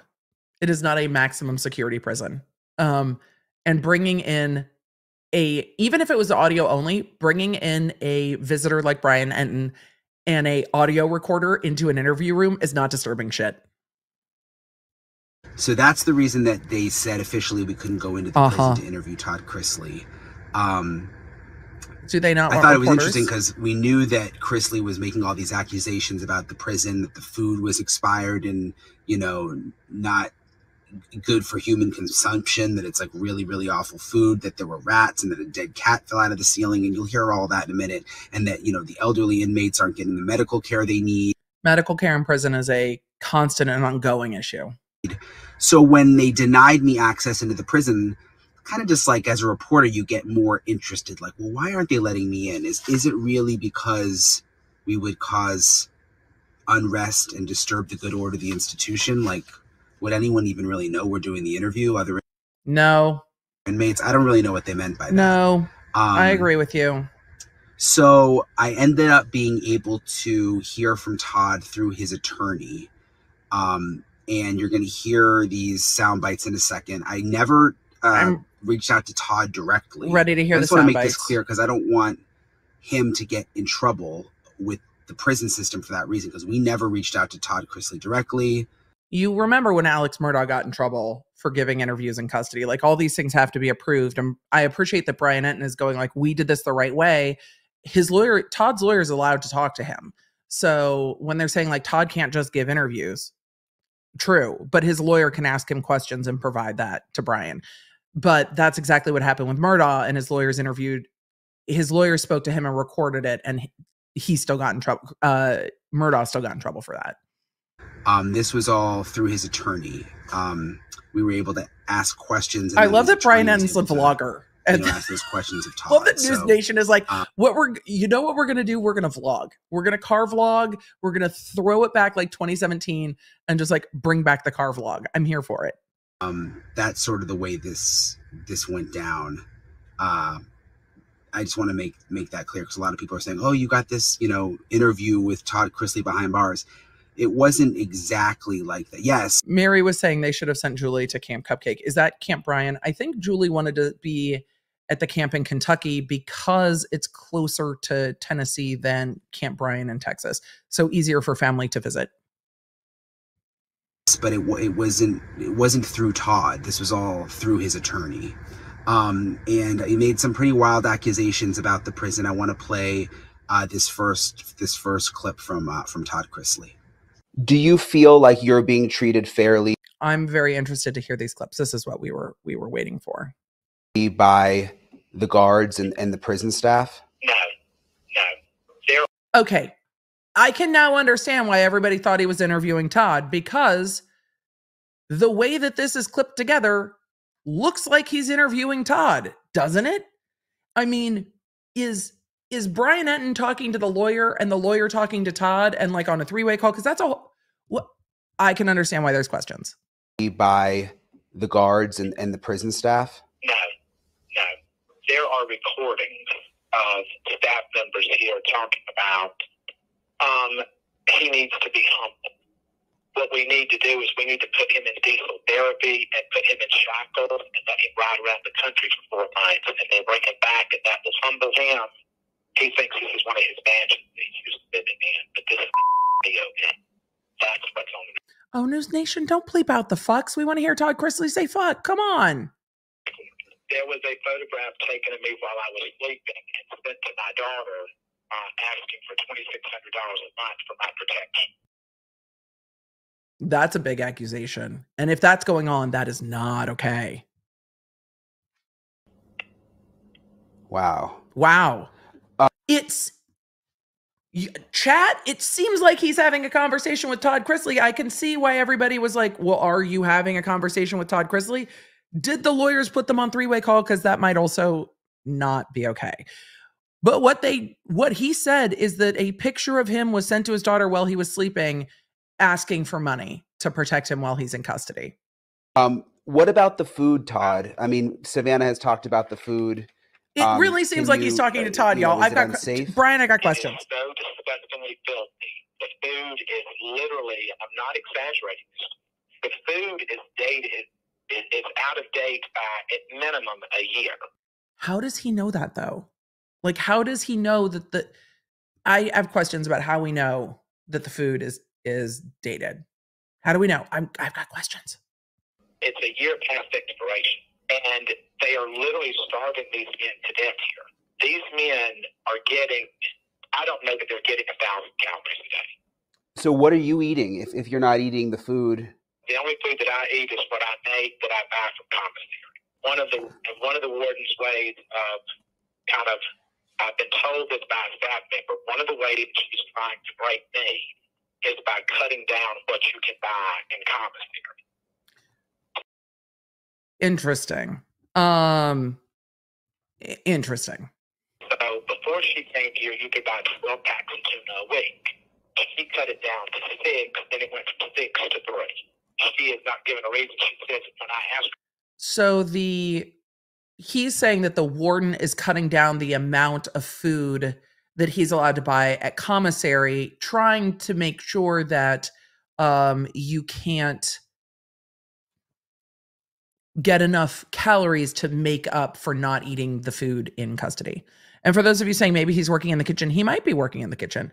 He didn't say that. About it, she says commissary is a privilege, not a right.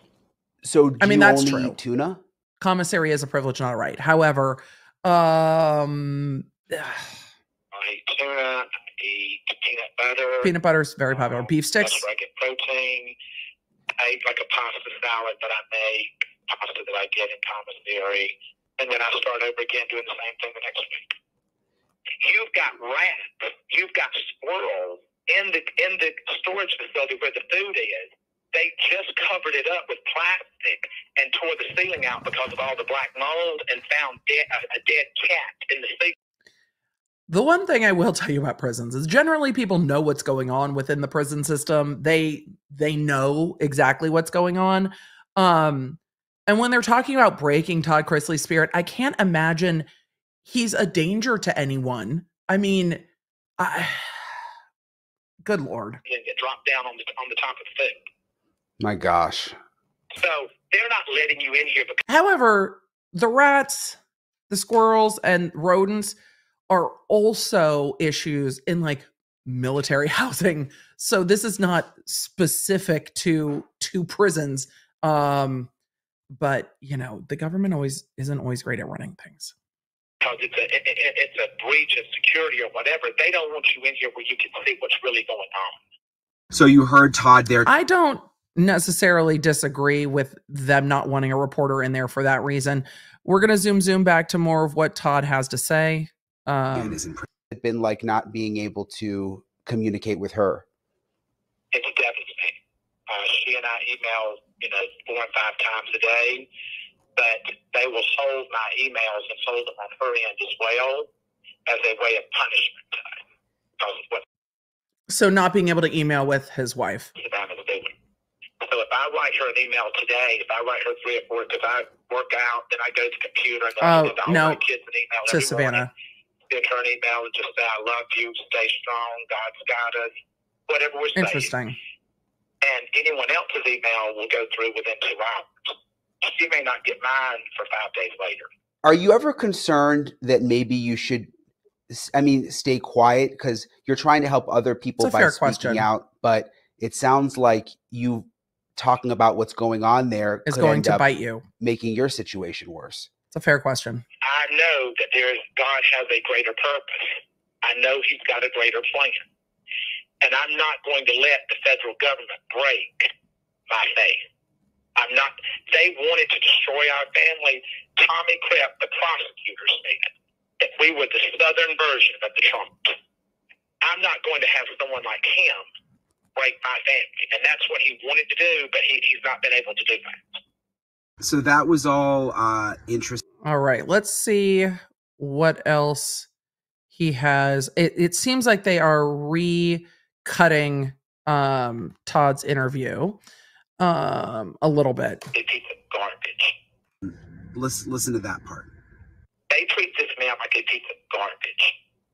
And the man fell in the hallway in our dorm. This is talking about another prisoner. And keep in mind, he got up because he was bleeding bleeding from his rectum. Not getting medical care that is needed. Let us zoom to the other parts of his conversation. This looks like his conversation with Savannah. We're going to go to that second interview, to the shorter version of that interview. Okay, so as I'm scrubbing along the bottom of this, the next like 40 minutes of this is Brian Entin's conversation with Savannah. We're going to go to the shorter interview with Savannah and see what she has to say. And then if you want the full interview with Brian Entin and Savannah, that is on YouTube on News Nation. On that video with Brian Entin from 4 weeks ago, Todd Chrisley speaks from prison exclusive interview, Entin Across America. So you guys can find that. This is, it looks like a different version of Savannah speaking to Brian. So there's a couple of those on News Nation if you want to go find those. Ryan Blackhawk. It seems like a wild story, but I wanted to see what Todd's experience was, not necessarily the experience of other prisoners. So go watch that full video from Brian. It's like an hour long. I want to have a look at what Savannah has had to say. And I'm sure that Savannah has talked about this on her podcast as well. Weeks ago, we heard from reality star Todd Chrisley from behind bars. He and his wife, Julie, are serving a combined 19 years in prison for tax evasion and fraud. And he told me of the horrible conditions he and his fellow inmates are living in. But that interview did not come apparently without a price. His daughter, Savannah, claims he is facing a major backlash in prison. She recently posted this from her Instagram page, quote, "How ironic that the warden is trying to ship my dad," after the News Nation interview with Chris Cuomo and Brian Entin, claiming that they're inciting a riot and a risk to institutional safety. He talked about the food.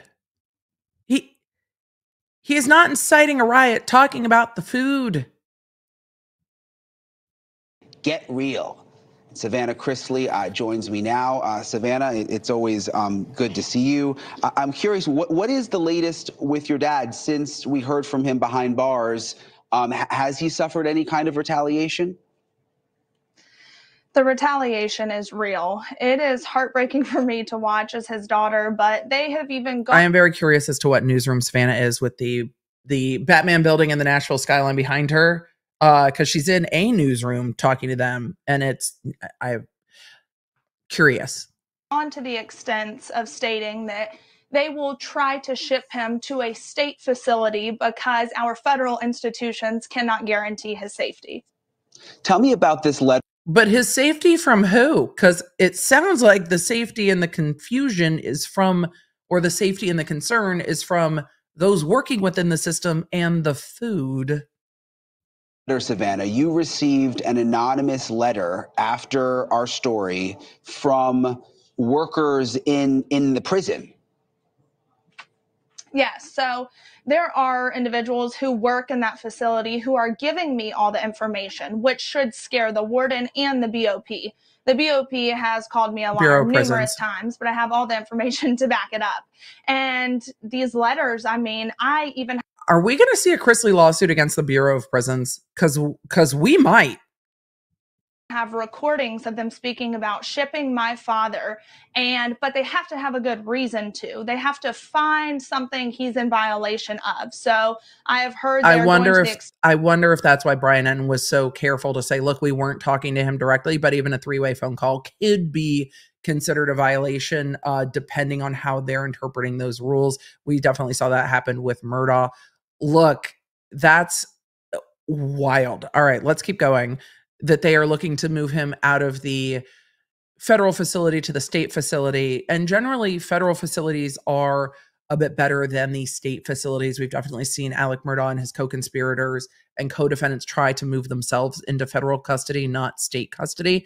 And it would be bananas that they would move him to state custody in Florida when he was convicted out of the federal system in Georgia. Of planning cell phones, drugs, going through his lockers so that they can send him to a facility and truly behind bars. You know, he talks about really just a heartbreaking situation in that prison with other elderly inmates. And these are people there for the most part who, you know, haven't committed violent offenses. This is a prison camp, a federal prison camp. So a federal prison camp is a different situation than a maximum security prison. When they say camp, it is a more open dormitory style environment. You're not like in a small room with one other inmate with like a door shut closed. They are a lower security situation. So that is different. It's a lot of like people who stole money and that kind of thing. He talked about one man in particular. We haven't played this part of the talk yet, but I want you to listen and then we'll get your reaction. They treat this man like a piece of garbage. And this is regarding somebody else's safety. And again, we wanted to hear what was going on with Todd. So this is about somebody else not receiving medical care. You guys can go and watch that part of the interview for sure. But I wanted to hear the Todd specific stuff as we're covering his case. And, you know, I get accused today. I was accused of being a democratic socialist. And you look at it and you laugh. And my response. How does it become political? I missed that part. Hold on. It's heartbreaking because I hear a story that could very well be my life. And that's the heartbreaking thing. And, you know, I get accused today. I was accused of being a democratic socialist. And you look at it and you laugh. And my response was, why? Because of my love for criminal justice reform and to give these men a second chance. And what's so heartbreaking is you talk about these white collar crimes, and Cory Booker just came out with a report in 2023 with the CARES Act that showed 13,000 men were sent home on home confinement and only 22 reoffended. So clearly it works. Why are we housing these men and wasting taxpayers' dollars? We've already wasted $140 million on housing these men in prison when they should have gotten out 6 months to a year ago. Hey, thank you for watching. Interesting. Please go to newsnationnow.com. You guys can follow you can follow the family side of the story because Savannah has a platform. And so with Savannah having a platform, you can go listen to what Savannah is covering with this, her experience with what her parents are experiencing in prison. I would imagine this is all a whole new world to the Chrisleys. That finding out what's going on in our prisons is like wait, what is happening? And again, treating people like humans is a constitutionally guaranteed right. So prison's never going to be pleasant. You are locked away from your liberties and your freedoms, but it's also not supposed to be that you are being tortured with food with like rat pellets in it. They're not supposed to be unlivable conditions. So there is anyway, there is a whole world of conversation to be had. And it's interesting to see when people are like, wait a second, this is really bad.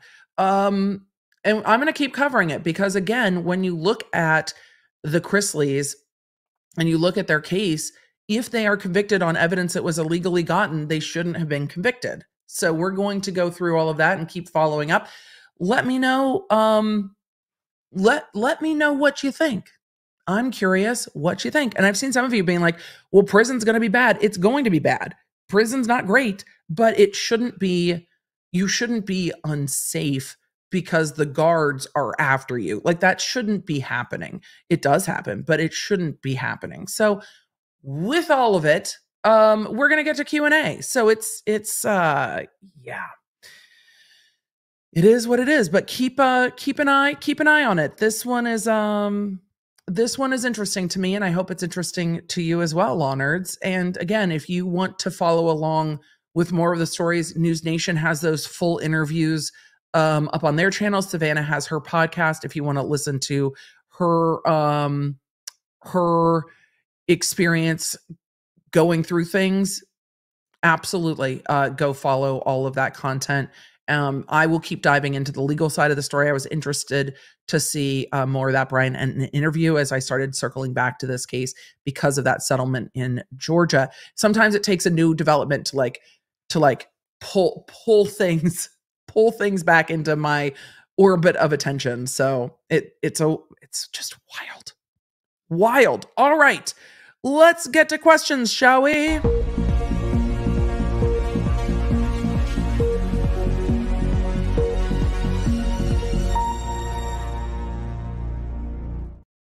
Alrighty, Law Nerds, it's good to see you. After like a 4-hour episode on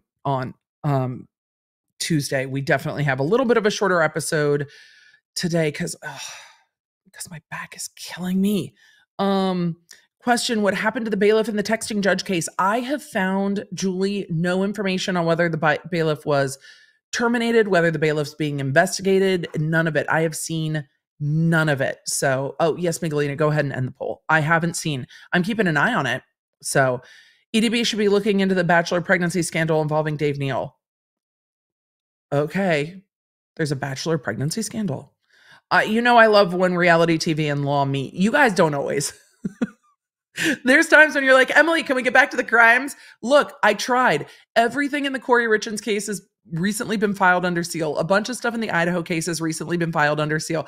Like, I am trying, but the crime cases are kind of going to like explode again at the end of the month. So we're in the reality world of cases. So we'll get back to the murder cases in a minute, I promise. Raquel said, do you think he could just be blowing it out of proportion to gain sympathy? I mean, nothing he said doesn't track with things I've heard in my own experiences. Again, I've not worked as a defense attorney, but I've definitely heard the experiences of more than a few people that were in prison, federal or state. Nothing he says doesn't track with me. But could he be speaking up to gain sympathy? Yes. Could he be speaking up to try to improve the circumstances? Yes. Can those things go hand in hand? Yes, they can. Off topic, but will you cover the crumbled trials in my case about the parents? Oh, I thought you meant the cookies. I haven't looked into that. I generally do not like covering school shooters, so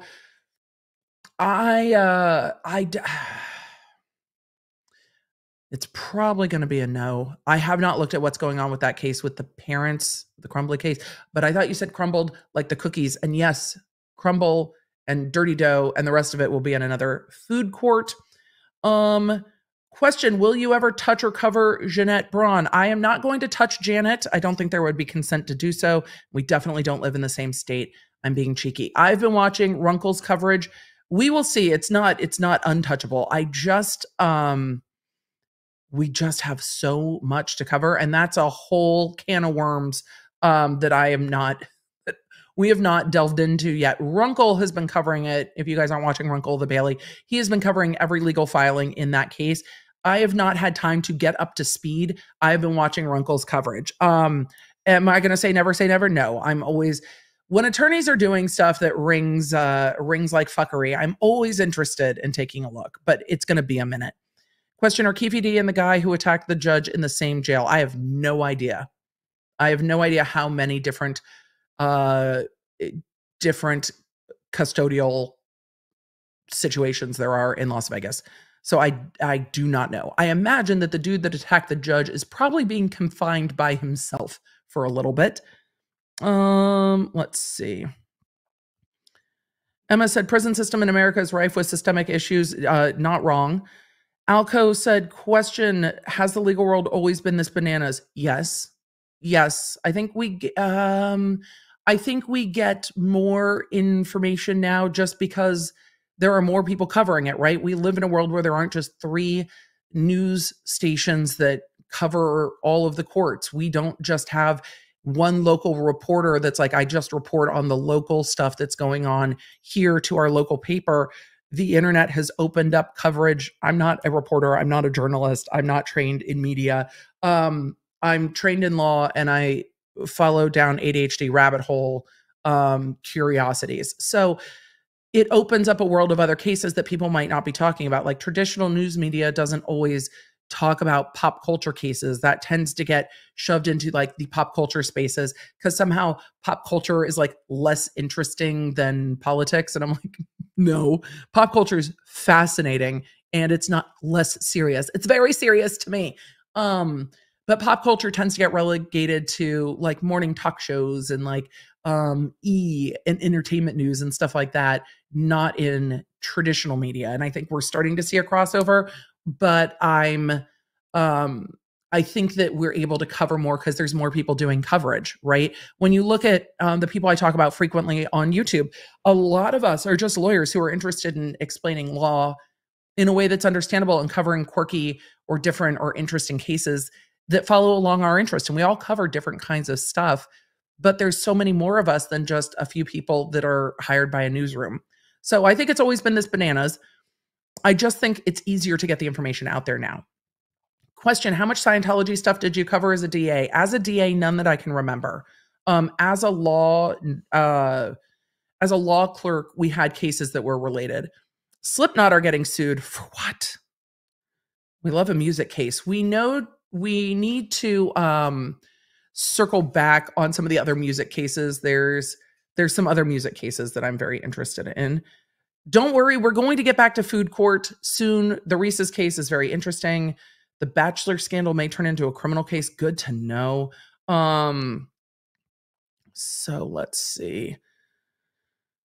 EDB says Runkle's coverage is excellent. It is, and funny, because Runkle's funny. Right now, I don't know where it would go because I'm so swamped. Off topic, what budget do public defenders have versus prosecutors for expert witnesses, et cetera, in murder cases? I have absolutely no idea. And it's going to vary widely by jurisdiction and who divvies up the money. I've not seen, well, it's a little bit different because DAs work with law enforcement. And so a lot of their experts come from law enforcement. So it's like, just run it to the DNA lab and then that information is given to the defense. So how the public defender's office works on budgeting is a great question for Natalie Lawyer Chick. She probably has worked with that more intricately on her end. From my experience at a very large prosecutorial agency, our county had multiple DNA labs. And so most of the experts came from within law enforcement. So we weren't paying for experts outside of, that was somebody's job at the sheriff's department or what have you. It would be different in much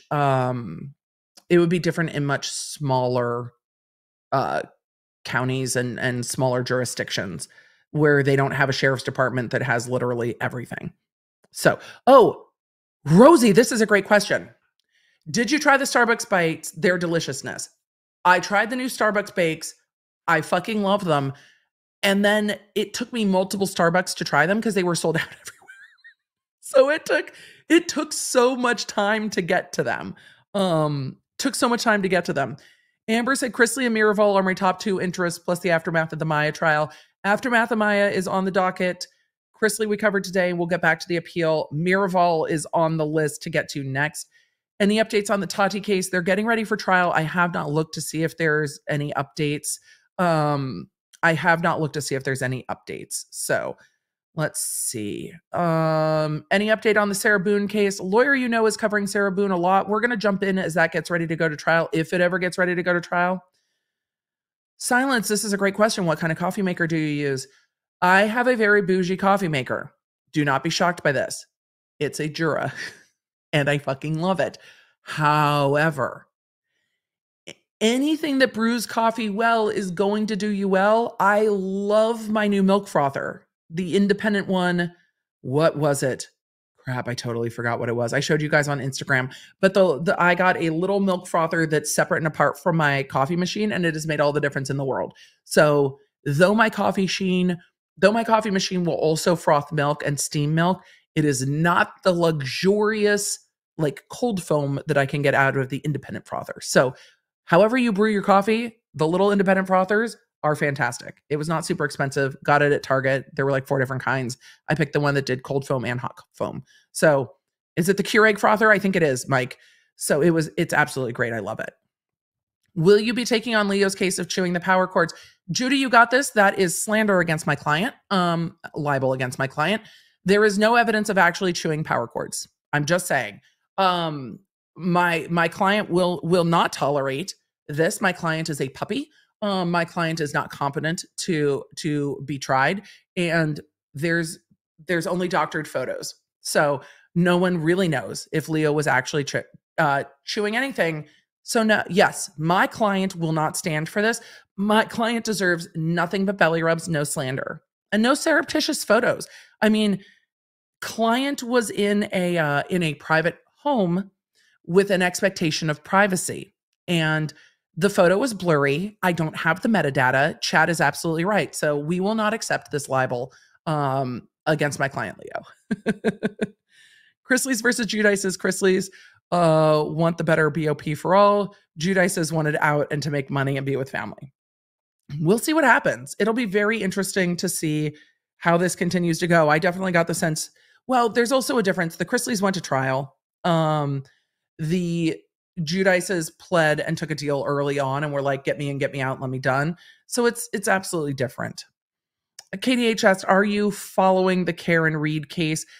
I am keeping an eye on the dates. I think with the Karen Reed case, we're going to jump into it when it goes to trial and watch it as a jury. I don't know if we're going to jump into it ahead of time and go through all the discovery motions and stuff. What I really enjoyed about Depp v. Heard, other than the fact that it was the wildest cast of characters that you've ever seen, but what I enjoyed was going into it without a ton of information about the case. I had covered the judge's ruling in the UK, and that was it. I didn't go to the internet and watch everything that was available, read everything that was available. We went in as jurors, and I enjoyed going in as jurors. And so I think with the Karen Reed case, we'll go in as jurors. From what I have seen, there are enough questions in that case that I kind of want to see what they prove. That's my feeling at the moment about the Karen Richard case. They just posted a thing on the news the other day about the Corey Richards case. Eric was not only found with fentanyl in his system, but also an antipsychotic medication prescribed to her was found. I've not seen that in court documents, so I'm not sure where that's coming from, but we'll look.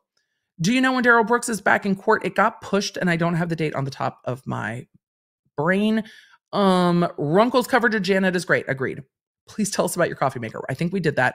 And I will put on social a picture of the frother that I'm talking about. It's from Target. I will put it in my Amazon shop. Look at me. I'll put it in the Amazon shop. I will find my frother. I'll put it in the Amazon shop. I will put a link on social, and I will put a link in the description, and I will put a link on the app so you guys can see it. Let's see. STEM girly hero who's passionate about prison reform from a public health stance. Any advice for uniting deep STEM with law for good? I think there's always room for it. Do I have anything off the top of my head? No, but a scientific approach to some of the problems that are faced in law is never a bad thing. But I would look for law firms in your area that are actively involved with prison reforms. There are law firms and projects like the Innocence Project that focus on those things, and I would look for those areas first. So let's see. We at some point we will. Are you covering any more YouTube cases like the Illuminati craziness? The problem I'm having right now is that the cases that I have been covering are moving so much that I am so behind on documents to read to update you on those cases that diving into a new case takes a tremendous amount of onboarding information. So it's really timing and trying to make sure that I do not lose my mind. So Joe Jersey said, can Janet appear in front of texting judge just for the laughs? That would be amazing. We can pretend. Question off topic, but if you frame Becky's book, can you have a bedazzled The Audacity sign on it? It needs an evidence sign first. It's an exhibity. Where did it go? It's somewhere in the office. It's an exhibity. Let's see. Floor cry in In, out, no, in, out loud. For, cry, in, out loud. I think I put the spaces in the right place. Have you seen the Facts Not Fuckery cup she created for herself? I saw that Runkle posted that on Twitter.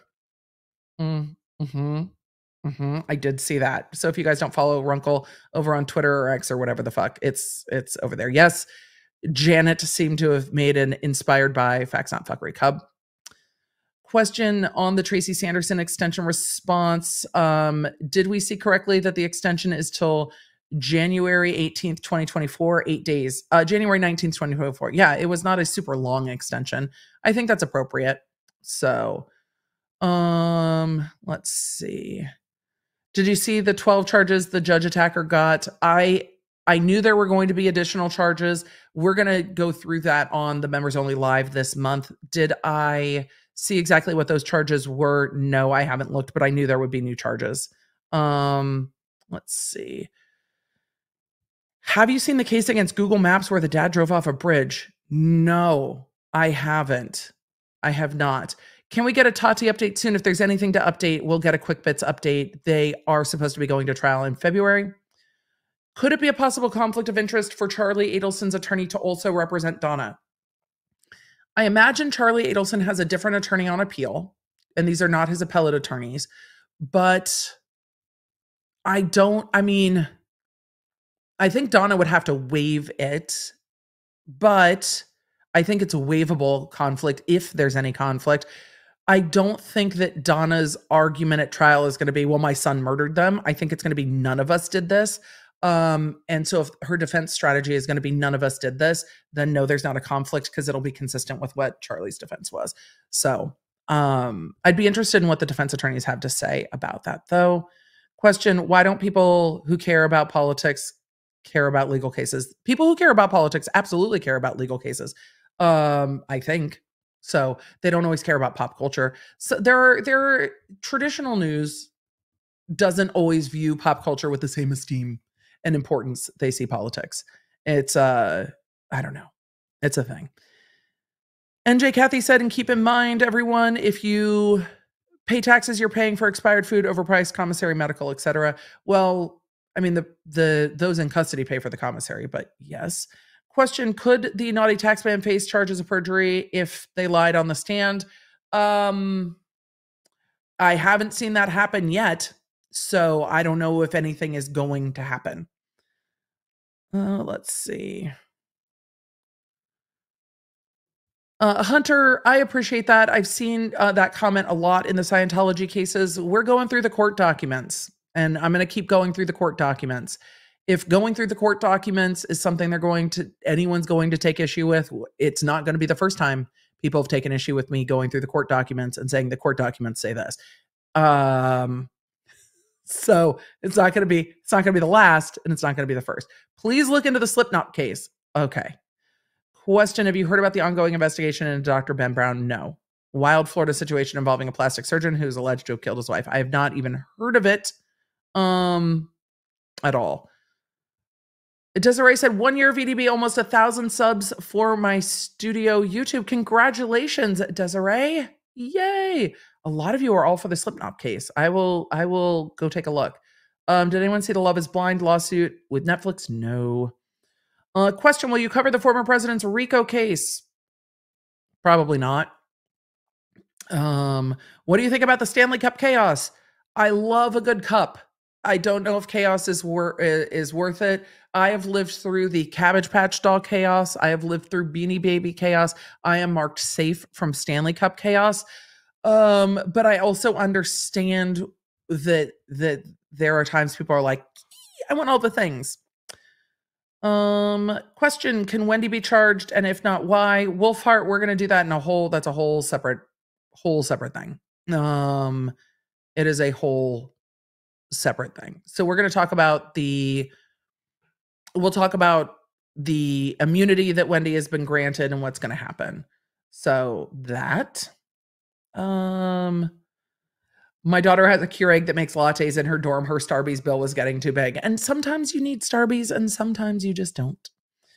Nishay said, almost a year. Did you get the coloring page? Yes, I have the coloring page. I have not colored it yet, but I have it.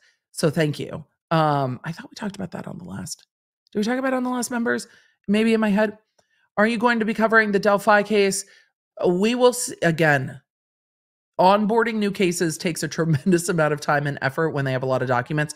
So there's some legally interesting stuff happening there, but it also really bumps up against my hard stop with kiddo victims. So we will see on that one how it's covered. I might do it the way I've been doing the 8 Passengers Ruby Frankie stuff, where it's covered in podcast, not live, and we're covering just the legal documents and not getting too much into the background. So we will see about that. I just have not had time to get into it. Who is Leo? Leo, I am well behind on the chat. Leo is Rob Law and Lumber's dog and my pup client. So I adore our lawyer for the paw nerds. I mean, we just kind of switch back and forth because Rob has taken on Fred as a client. So I feel that I can take on Leo as a client.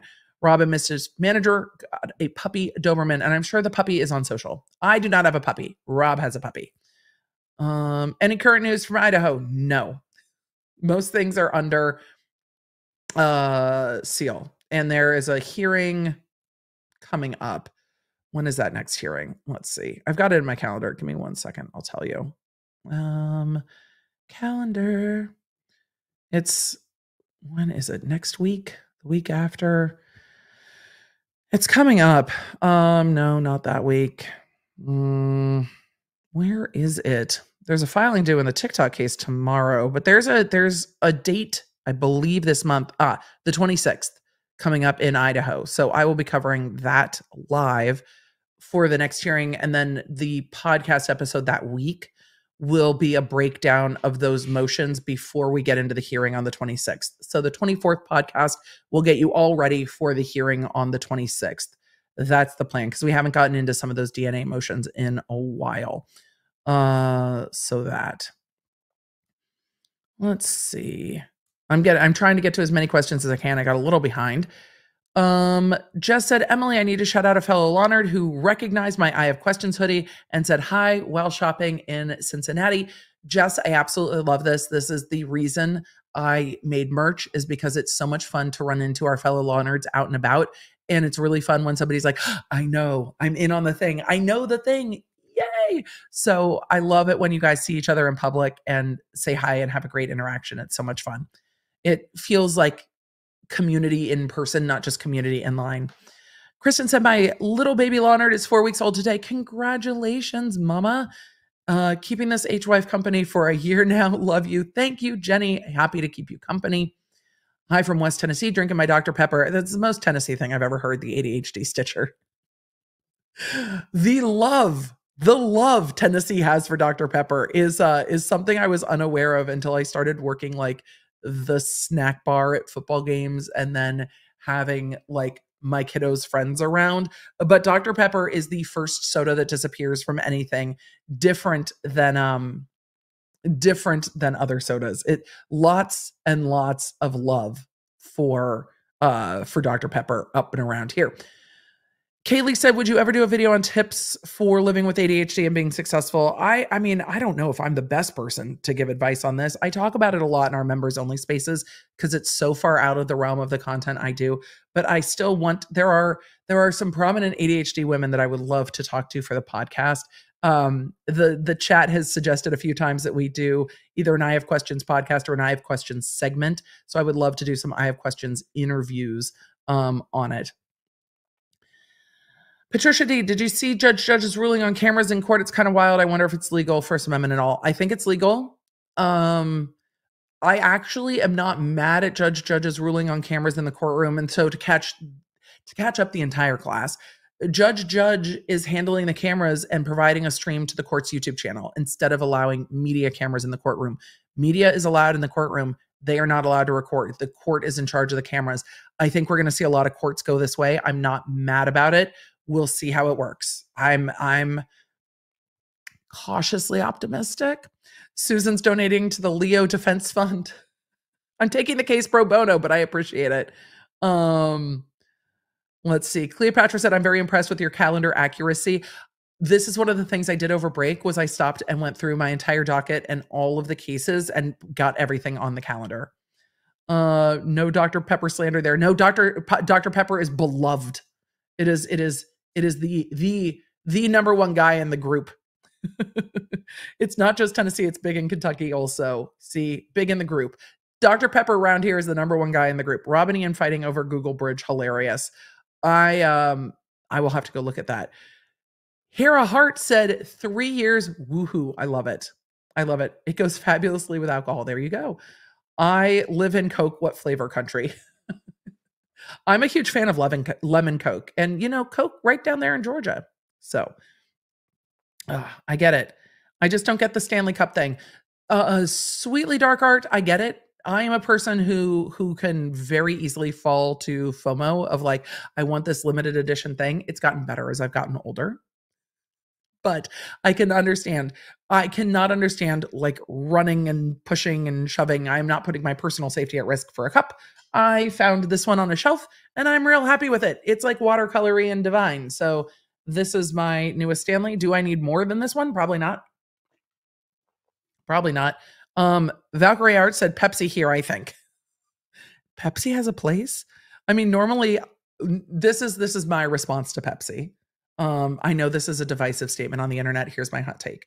I am the person that if I am at a restaurant ordering a soda, which is rare, I normally get club soda with like some lemon in it. I'm a very big fizzy water person. But if I'm going to have a soda and I am out and about, I will say like, can I have a Coke? And they will say, Pepsi, okay. And my immediate response to that is, no, never. So if it is a Pepsi place, I will not have Pepsi.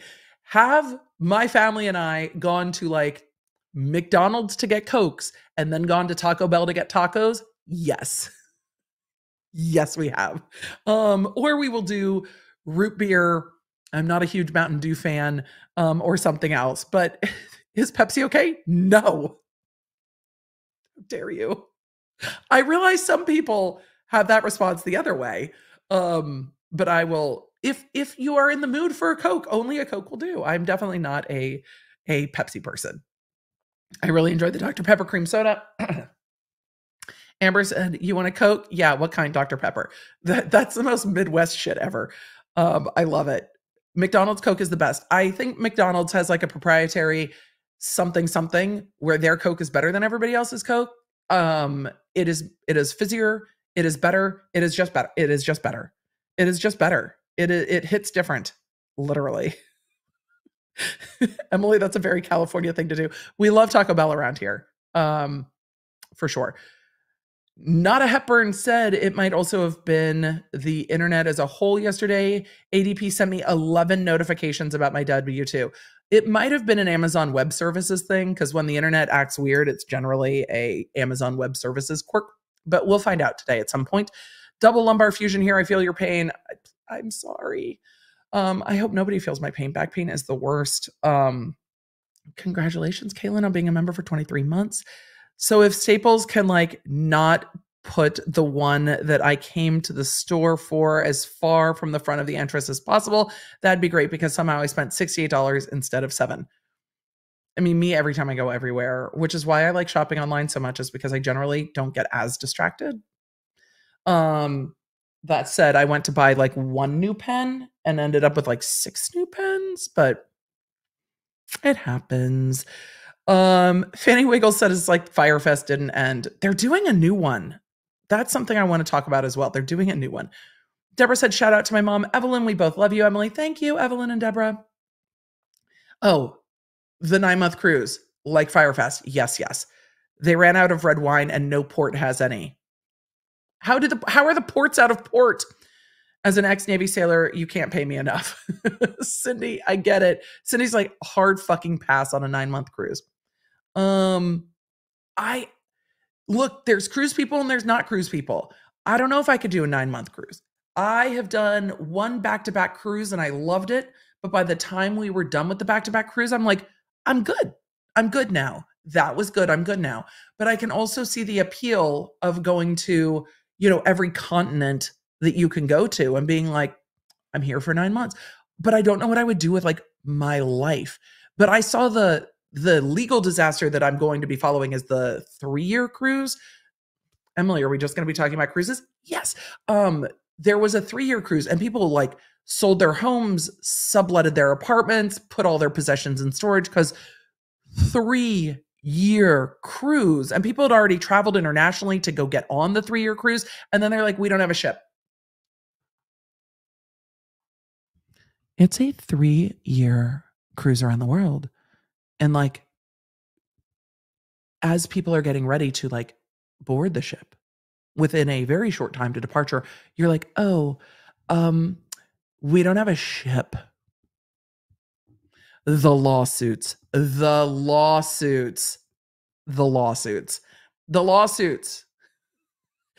I get it that people are like sold their homes or gave up their rent and then paid all the money for the cruise. And the cruise is like, we don't know when we're going to be able to pay you back. Like, what do? You're then stuck somewhere with none of your shit and nowhere to live because you thought you were going to be on a cruise ship for 3 years. I don't even know.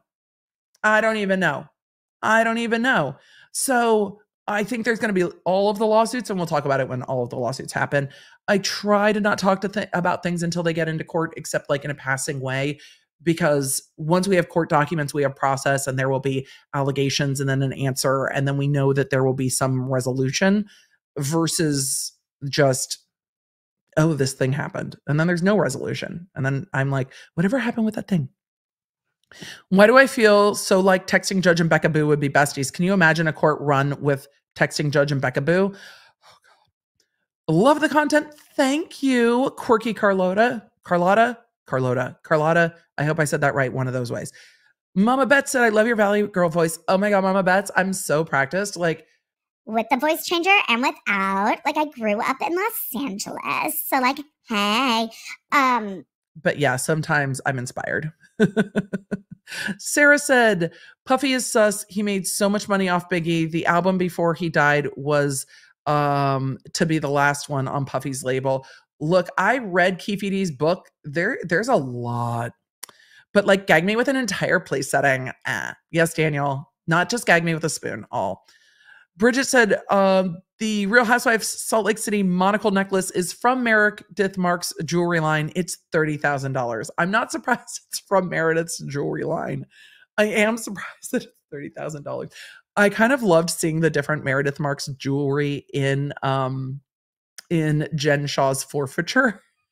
There were like pieces of Meredith Marks jewelry in Jen's forfeiture. I don't know if I need a $30,000 monocle necklace. I loved the monocle necklace though. Like, it was kind of iconic, and I'm at the age where I need my readers too. Like, these are my reading glasses. And so I absolutely get needing your readers. But when Meredith is like, I have receipts, proof, timeline. Anyway, screenshots. When Meredith pulls out let's look at what I actually said, and then pulls out the monocle necklace and is like reading it on set. It was iconic. I died. I absolutely loved it so much. I loved it so much. I just loved it. Anthony's like, they have one on Amazon. Probably not a $30,000 one, I would imagine, but I thought it was great. Carla said, I'm an Ultimate World Cruise follower as well. So much happening. And yes, it's a great idea for a reality show. Yeah, absolutely. Absolutely. But it needs to be made a reality show midway through, because people didn't go onto the cruise to be cast on a reality show, which makes it kind of better. Like, you don't have people that want to be on a reality show on the cruise, which is why we're seeing tension between the like elite cruisers who are just like, why is this a TikTok sensation? I'm a, what is it called? Pinnacle member. Like, I have status. And people are just running around filming. Like, they don't want to be a part of it, which creates like actual real tension, which makes it fascinating. So Robin the ADR Pro said, reason for Esquire is classless. Barristers were considered gentry and denoted as Esquire, while solicitors were considered trade and not. American lawyers adopted the Esquire to show that they were special. Lawyers do like to think that they are special. I mean, it's 3 letters after hundreds of thousands of dollars of education. I get it, but I'm not surprised, like everything, that it has derivations in that. Though I do think, well, It depends on the lawyer in the US. Some lawyers are more like barristers. Some lawyers are more like solicitors. It depends on the job. There's some lawyers that never set foot in a courtroom that are practicing lawyers. So it just depends. Some have never done trials. It really just depends on what you practice.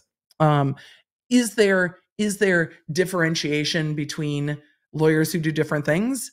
In their minds, yes. Does it really matter? I don't know. Maybe. It's like the trial lawyer is like, I'm a trial lawyer. That's what you get. The lawyers who do more documentary stuff are like, yeah, but you have typos. And it's like, we all have different skill sets.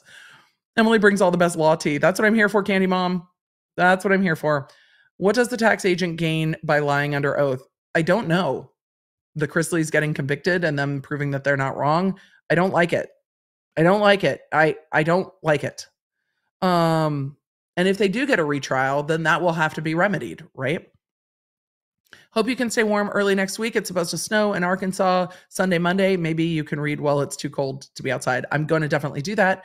I am I'm ready for like a snow for the year and then to be done. Have you seen the Scientology protests on TikTok? No, I have not. I have not. Let's see. Leo is now accused of sleeping on the job. Oh, no. No. My client is a child, and what we're not going to do is engage in literal puppy labor. No. There is no job. The job is to receive belly rubs and be adorable. And that job is already fulfilled. There is no other job. Sleeping is part of being adorable. Dr. Barbara Clark, question, is your docket now more busy than your docket when you were a DA? It's different. It's different. There's a lot more reading. We all lived through toilet paper chaos. We're going to be talking about that with a future sponsor. I'm so excited. Mama Beth said Leo Defense Fund. Perfect. M's Daughter's podcast is a little shady podcast. That's funny. Reasonably shady versus the real Slim Shady is something I'm very interested in. Stephen A. said, Mountain Dew fan, my neurodivergence requires a specific, consistent flavor. And when Culver's switched to Coke, I rioted in my car by throwing Old Mail around. Stephen, I completely understand that, because when you are a soda drinker, there are certain foods where it is like, this food only tastes the right way with soda.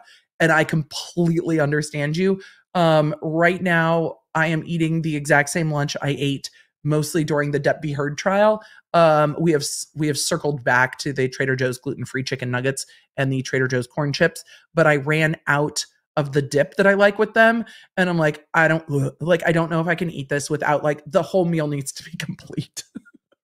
I totally get it. I totally get it. I will probably be going to the store today because the store that I went to over the weekend was out, and I am so annoyed. Can we discuss why Coca-Cola does not taste the same as it did decades ago? I don't know why, but I don't think it does. I don't know.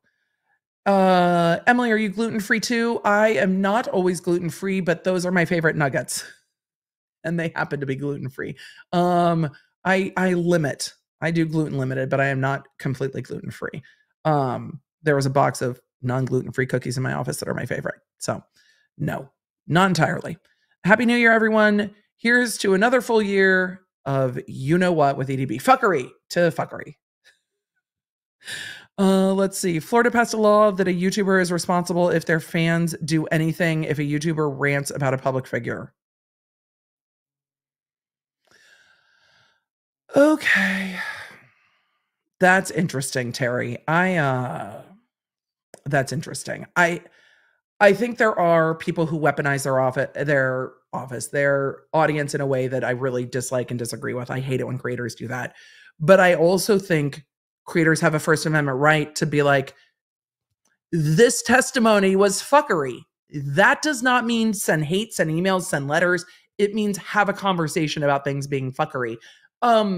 What about when the news starts covering a case and then, like, all of the public shows up outside, I don't know, the laundry's home because the news is reporting from outside their home and harassing the laundry family?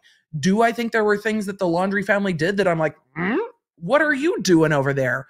Yes. Do I think people should stand outside their homes screaming things at them? No.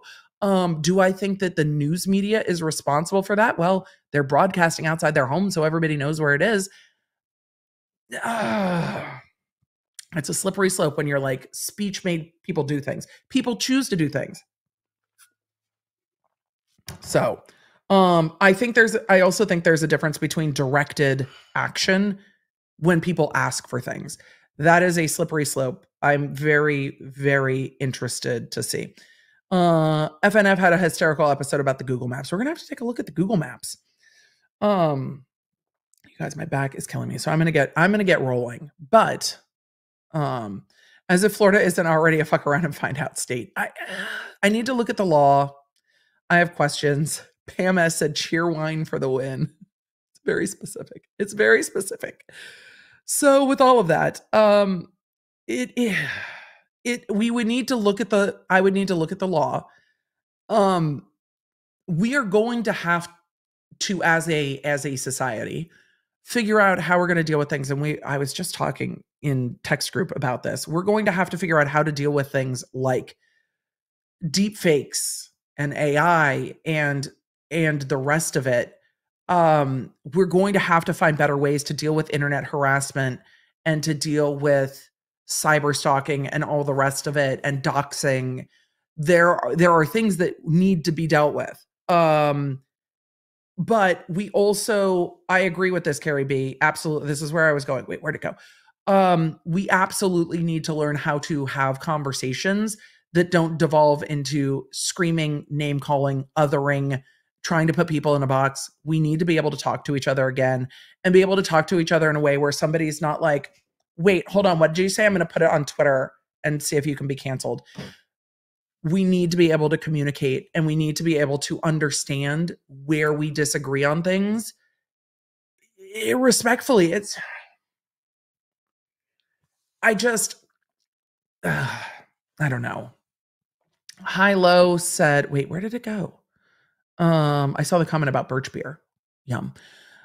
High Low said Brian Entin posted a vid of himself laughing as he followed the laundries by car, made them turn around and go home. I don't like that either. I have not seen that. There are boundaries to things, right? And I think it's okay that there are boundaries to things, but I also worry about trying to be like, well, if a creator talks about anything and somebody in an audience does something, then that's a problem. And that's not just because I'm a creator, because where else does that go? We have to be able to have public discussion about things. That's different than calling for action. And I've definitely seen creators do that. I fucking hate that.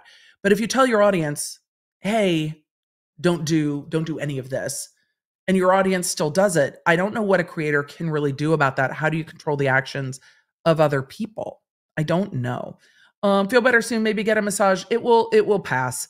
It will pass. So just Jen, I see it.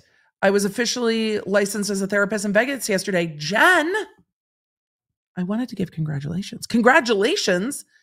Also, know any good lawyers for my cat who is being charged with bird slaughter? Okay, look, I think that was probably self-defense, Jen. It sounds like it might have been. You know how those birds do. I mean, is eating a hamburger a cow slaughter? No. I mean, so is bird slaughter really bird slaughter, or is it just dinner? I don't know. It also might have been a gift to you, Jen. So I mean, I'll take the case. I take the case. But also congratulations, and I hope the chat gives congratulations. How to ADHD is the channel, my mistake. Oh, Punk Law Nerd. I really like the How to ADHD channel. It's really good. Love that only Fred needs a lawyer, not George. George is sneaky. George doesn't get caught. What kind of bird is the important question? It feels like self-defense. Congratulations, Jen. I did see it. I wanted to get to it at the end. I love that the chat is like, congratulations. Your bird has counsel here. Or your cat has counsel here. It seems like a case of self-defense, obviously. So, thank you, everyone. I'm honored to be able to help people out there. And I think that's what a lot of the law nerds want to do. A lot of the law nerds are like, we're here. And Jen, I appreciate you. It's good to see you. Chat, I'm going to go. It is time. My back is killing me. It's good to see you all. We've got a busy week next week. I will be around social tangentially. I need to watch some Real Housewives, and I will see you guys in the next one. Thank you so much. Law Nerds, I adore you.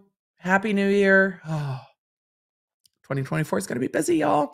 Don't forget to download the Law Nerd app. It should notify you once when I am live, and it's where we're going to put those Connect the Dots back up and link to the video so you can see all the mischief managed of it all. And I'll see you in the next one. Bye. You can stay up to date with everything I'm covering and fast notifications on our free iOS and Android app at lawnerdapp.com or search the App Store for Law Nerd.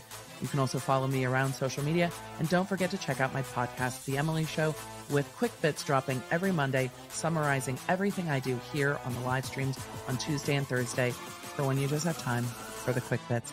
Thanks for being a Law Nerd.